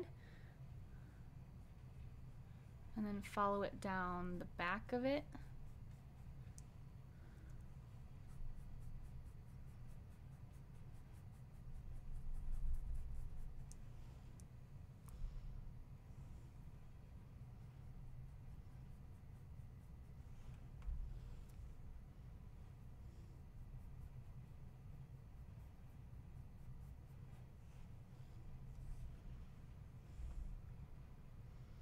I'm just kind of trying to follow what the colors I'm seeing. I'm gonna come back over with some brighter green. But for right now, I'm gonna continue my dry brushing of just adding these dark elements, because without the dark you can't have the light. So we're just going to add this dark, and we can add the light in a little bit.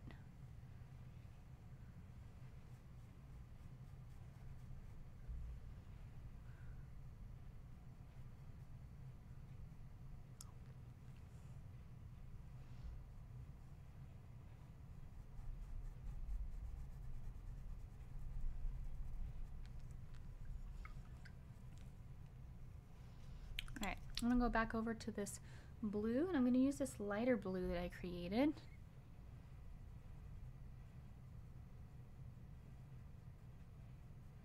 I'm just going to do a bunch of strokes.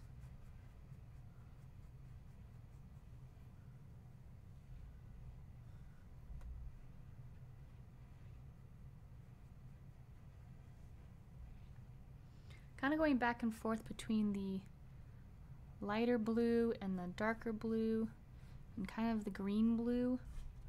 I'm going to bring some of that in this area.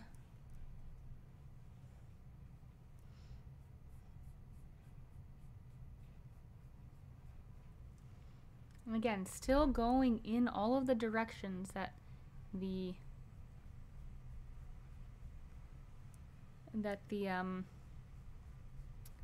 feathers are growing. Just slowly adding on that detail.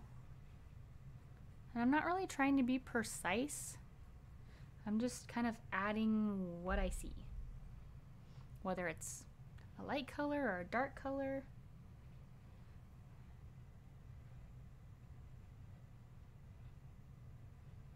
Maybe there's like some black color in certain areas.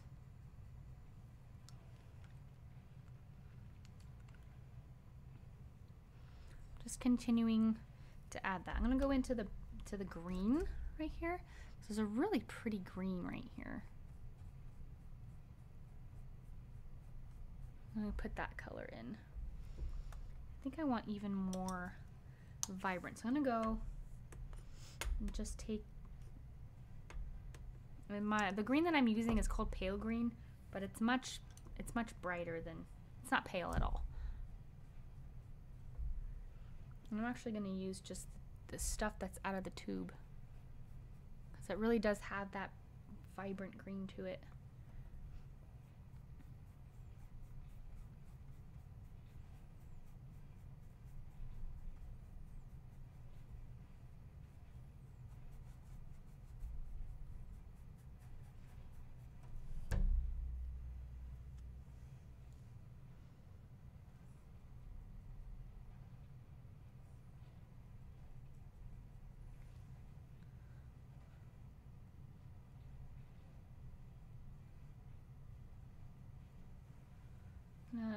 I'm going to mix this bright green with a little bit of my yellow green, just so it's like a shade brighter.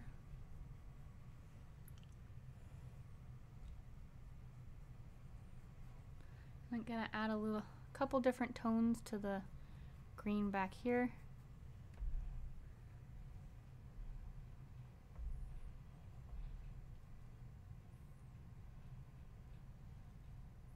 Remember that adding white will, yes, it will brighten it up, but it also kind of takes the color out of it.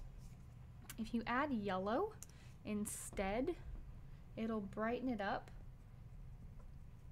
and it'll also make it, it will change the color a little bit, but it will, it'll help keep the vibrancy of the green color.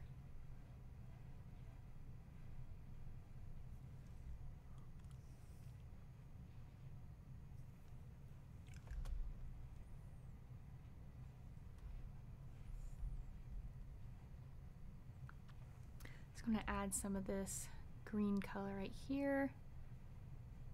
And just like any class, you can put as much or as little detail as you want, especially in something like this where it's like, I could probably stop now and you would know exactly what it is. But I'm gonna keep going and add a little bit more detail.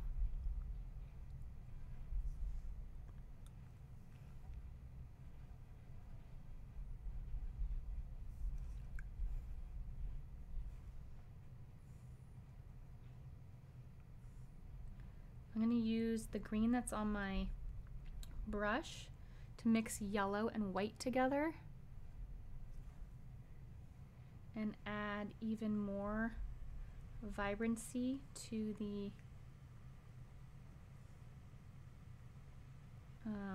to some of these light sections.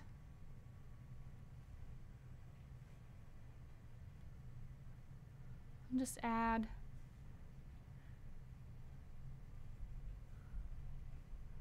I'm just adding little lines here and there.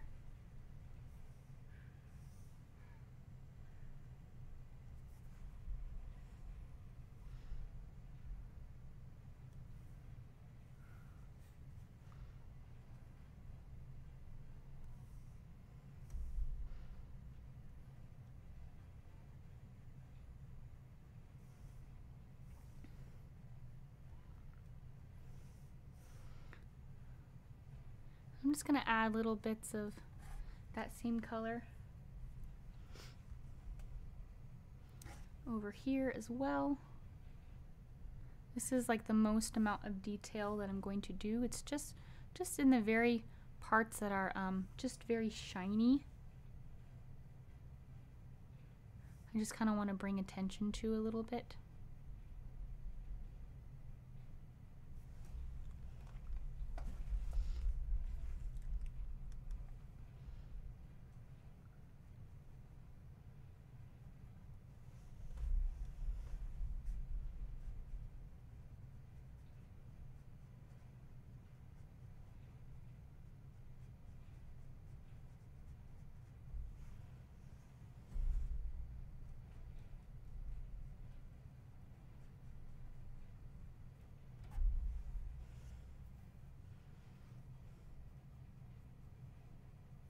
Gonna add a little bit of that shine over here.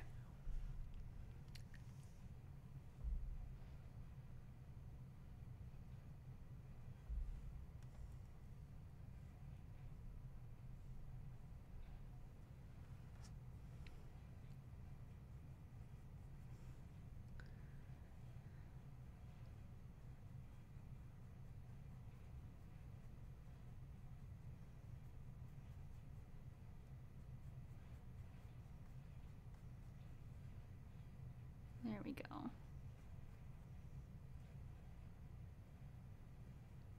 And just a little bit of detail, but I'm not trying to get it, I'm not trying to make it look super realistic. I'm just kind of putting the color on there in the places that make sense to put the color, and that's where it's going. All right, I am really liking this, but we do have to move on to the beak because we still have a little bit of the beak to finish before we can call it a day.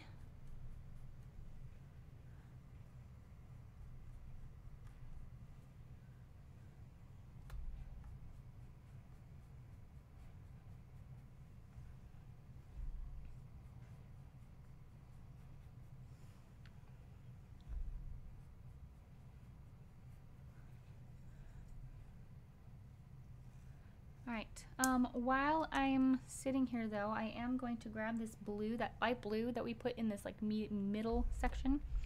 I'm going to put a little bit right in line with the eye. And I'm also going to use that same blue for the sky.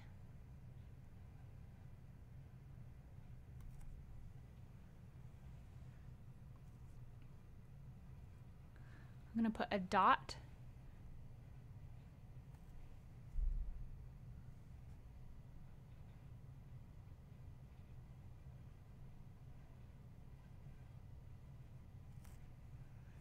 And then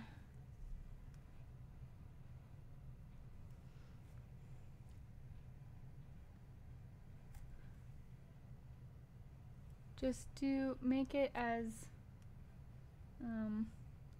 whimsical as you want, or as realistic as you want. But that really ties together the eye, I'm going to put a little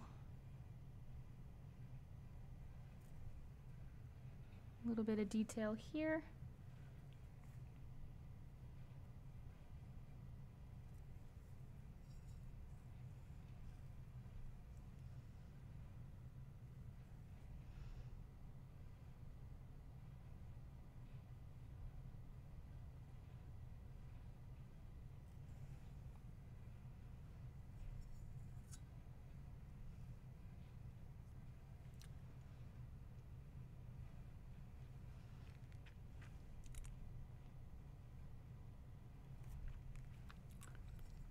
All right, let's go ahead and finish our beak, and then we will be all done. We will be all done.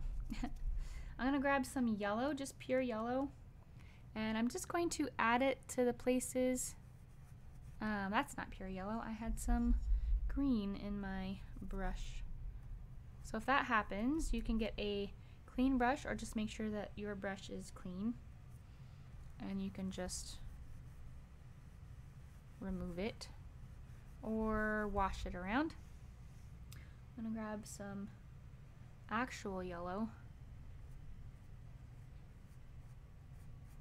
and I'm just gonna put some of this yellow around here. There's some of this has like white going on, so I'm just gonna add a little bit of white, the parts that are getting a little bit lighter.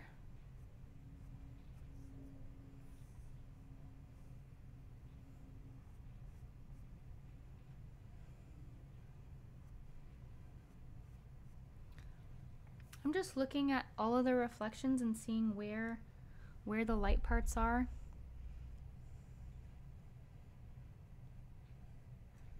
There's a white section on kind of the top area. And then there's also, I'm going to get a different brush, get a little bit of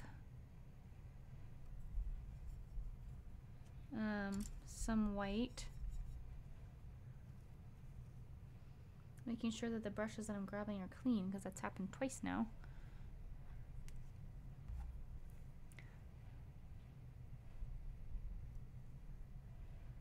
Get a little reflection right there.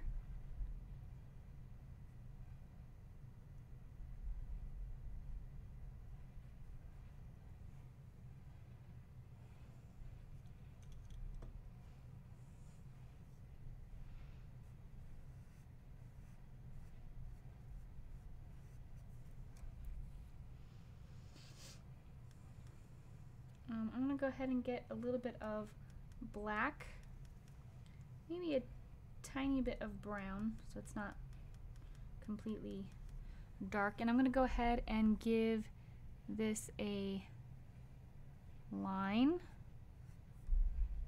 And you can use whatever brush you feel comfortable with. I'm using the Filbert, but if you want to use a bigger brush, or a smaller brush, I mean, that is okay.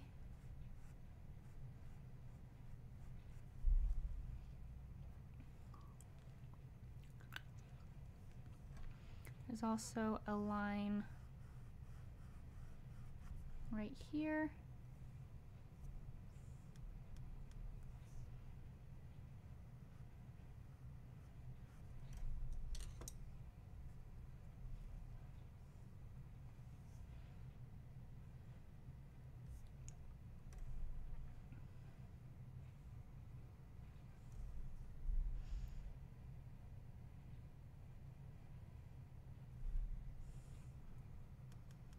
And for the actual line, I'm going to go a little darker, a little bit of a thinner brush.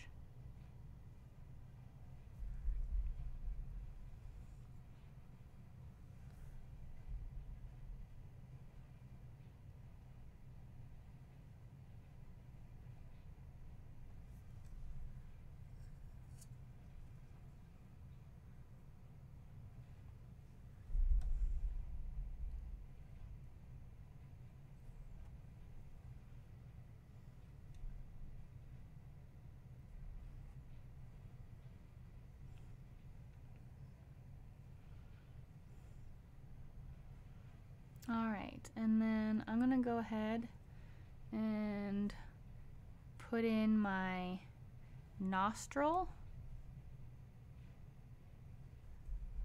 So a little bit of a line right under it.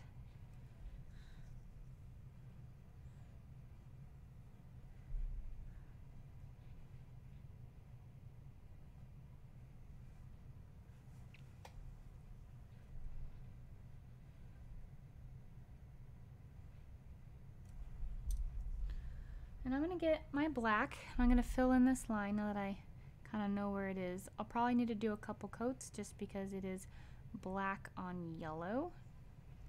And you can see that light coming through. I'm also going to do the little beak bit that is coming out right here.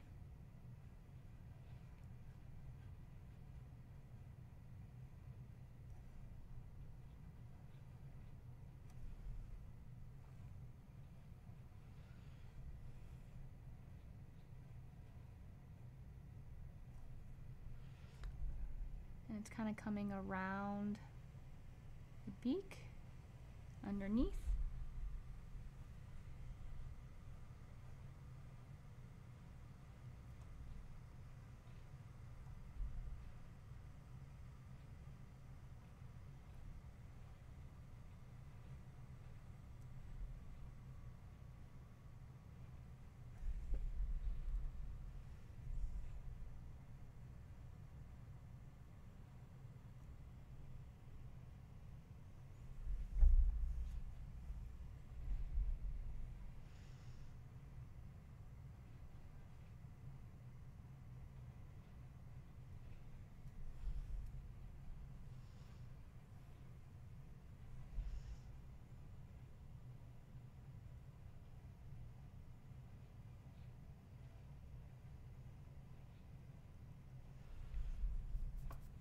And then I'm going to grab some of this blue actually and use this as the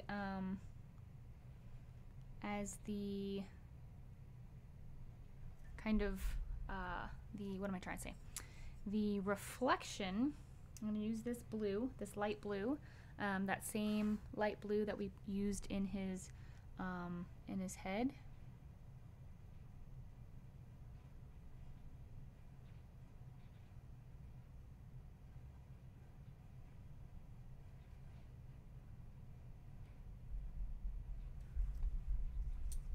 And we just can blend that in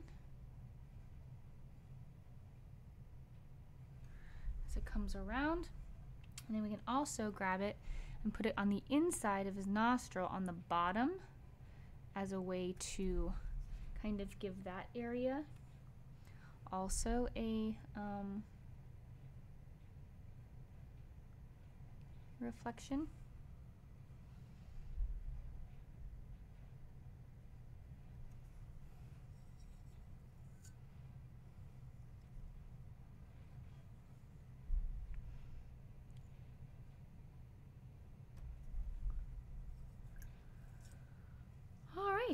And that is pretty much it. There's only one thing that I can think of, and that's just a little bit of detail here. I'm just going to do a light wash of where the darkness should be for that area.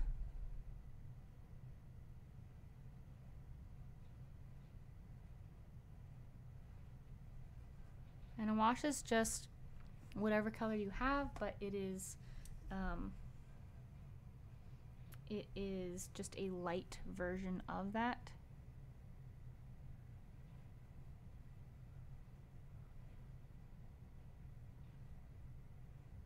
It's a light version by means of like adding water.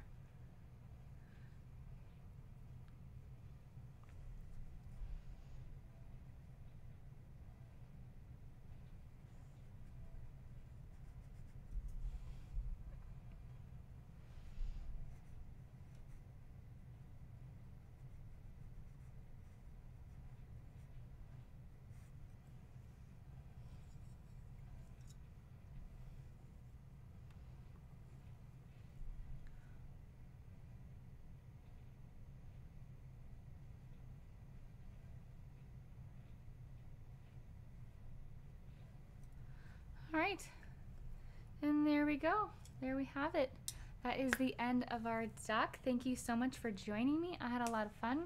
It came out a little bit more realistic than I intended, but I really liked the background, and doing all these like little feather stuff was fun. So I hope you enjoyed this class. I hope it wasn't too hard. And if it is, that is just more reason to indulge in painting. Take your time. If you need to go slower than how I go, feel free to come back, and you can pause it if you need more time. I don't take my classes down, and I always have my classes available in case you want to come back to them. So I'm going to go ahead and post a group. This is my Facebook artist community. So this is the pretty much the way to go and share your painting with the rest of the people who painted it as well as painting your painting with me. So feel free to go there, share your artwork. I would love to see it, and we'll see you next week. I'm excited for next week as we are finishing up our September classes. We're doing a redwood railway, so we're doing like a train track in like the middle of a forest, and it looks really pretty. So put it on your calendar. We'll see you next week, and yeah, we'll see you then. Bye guys.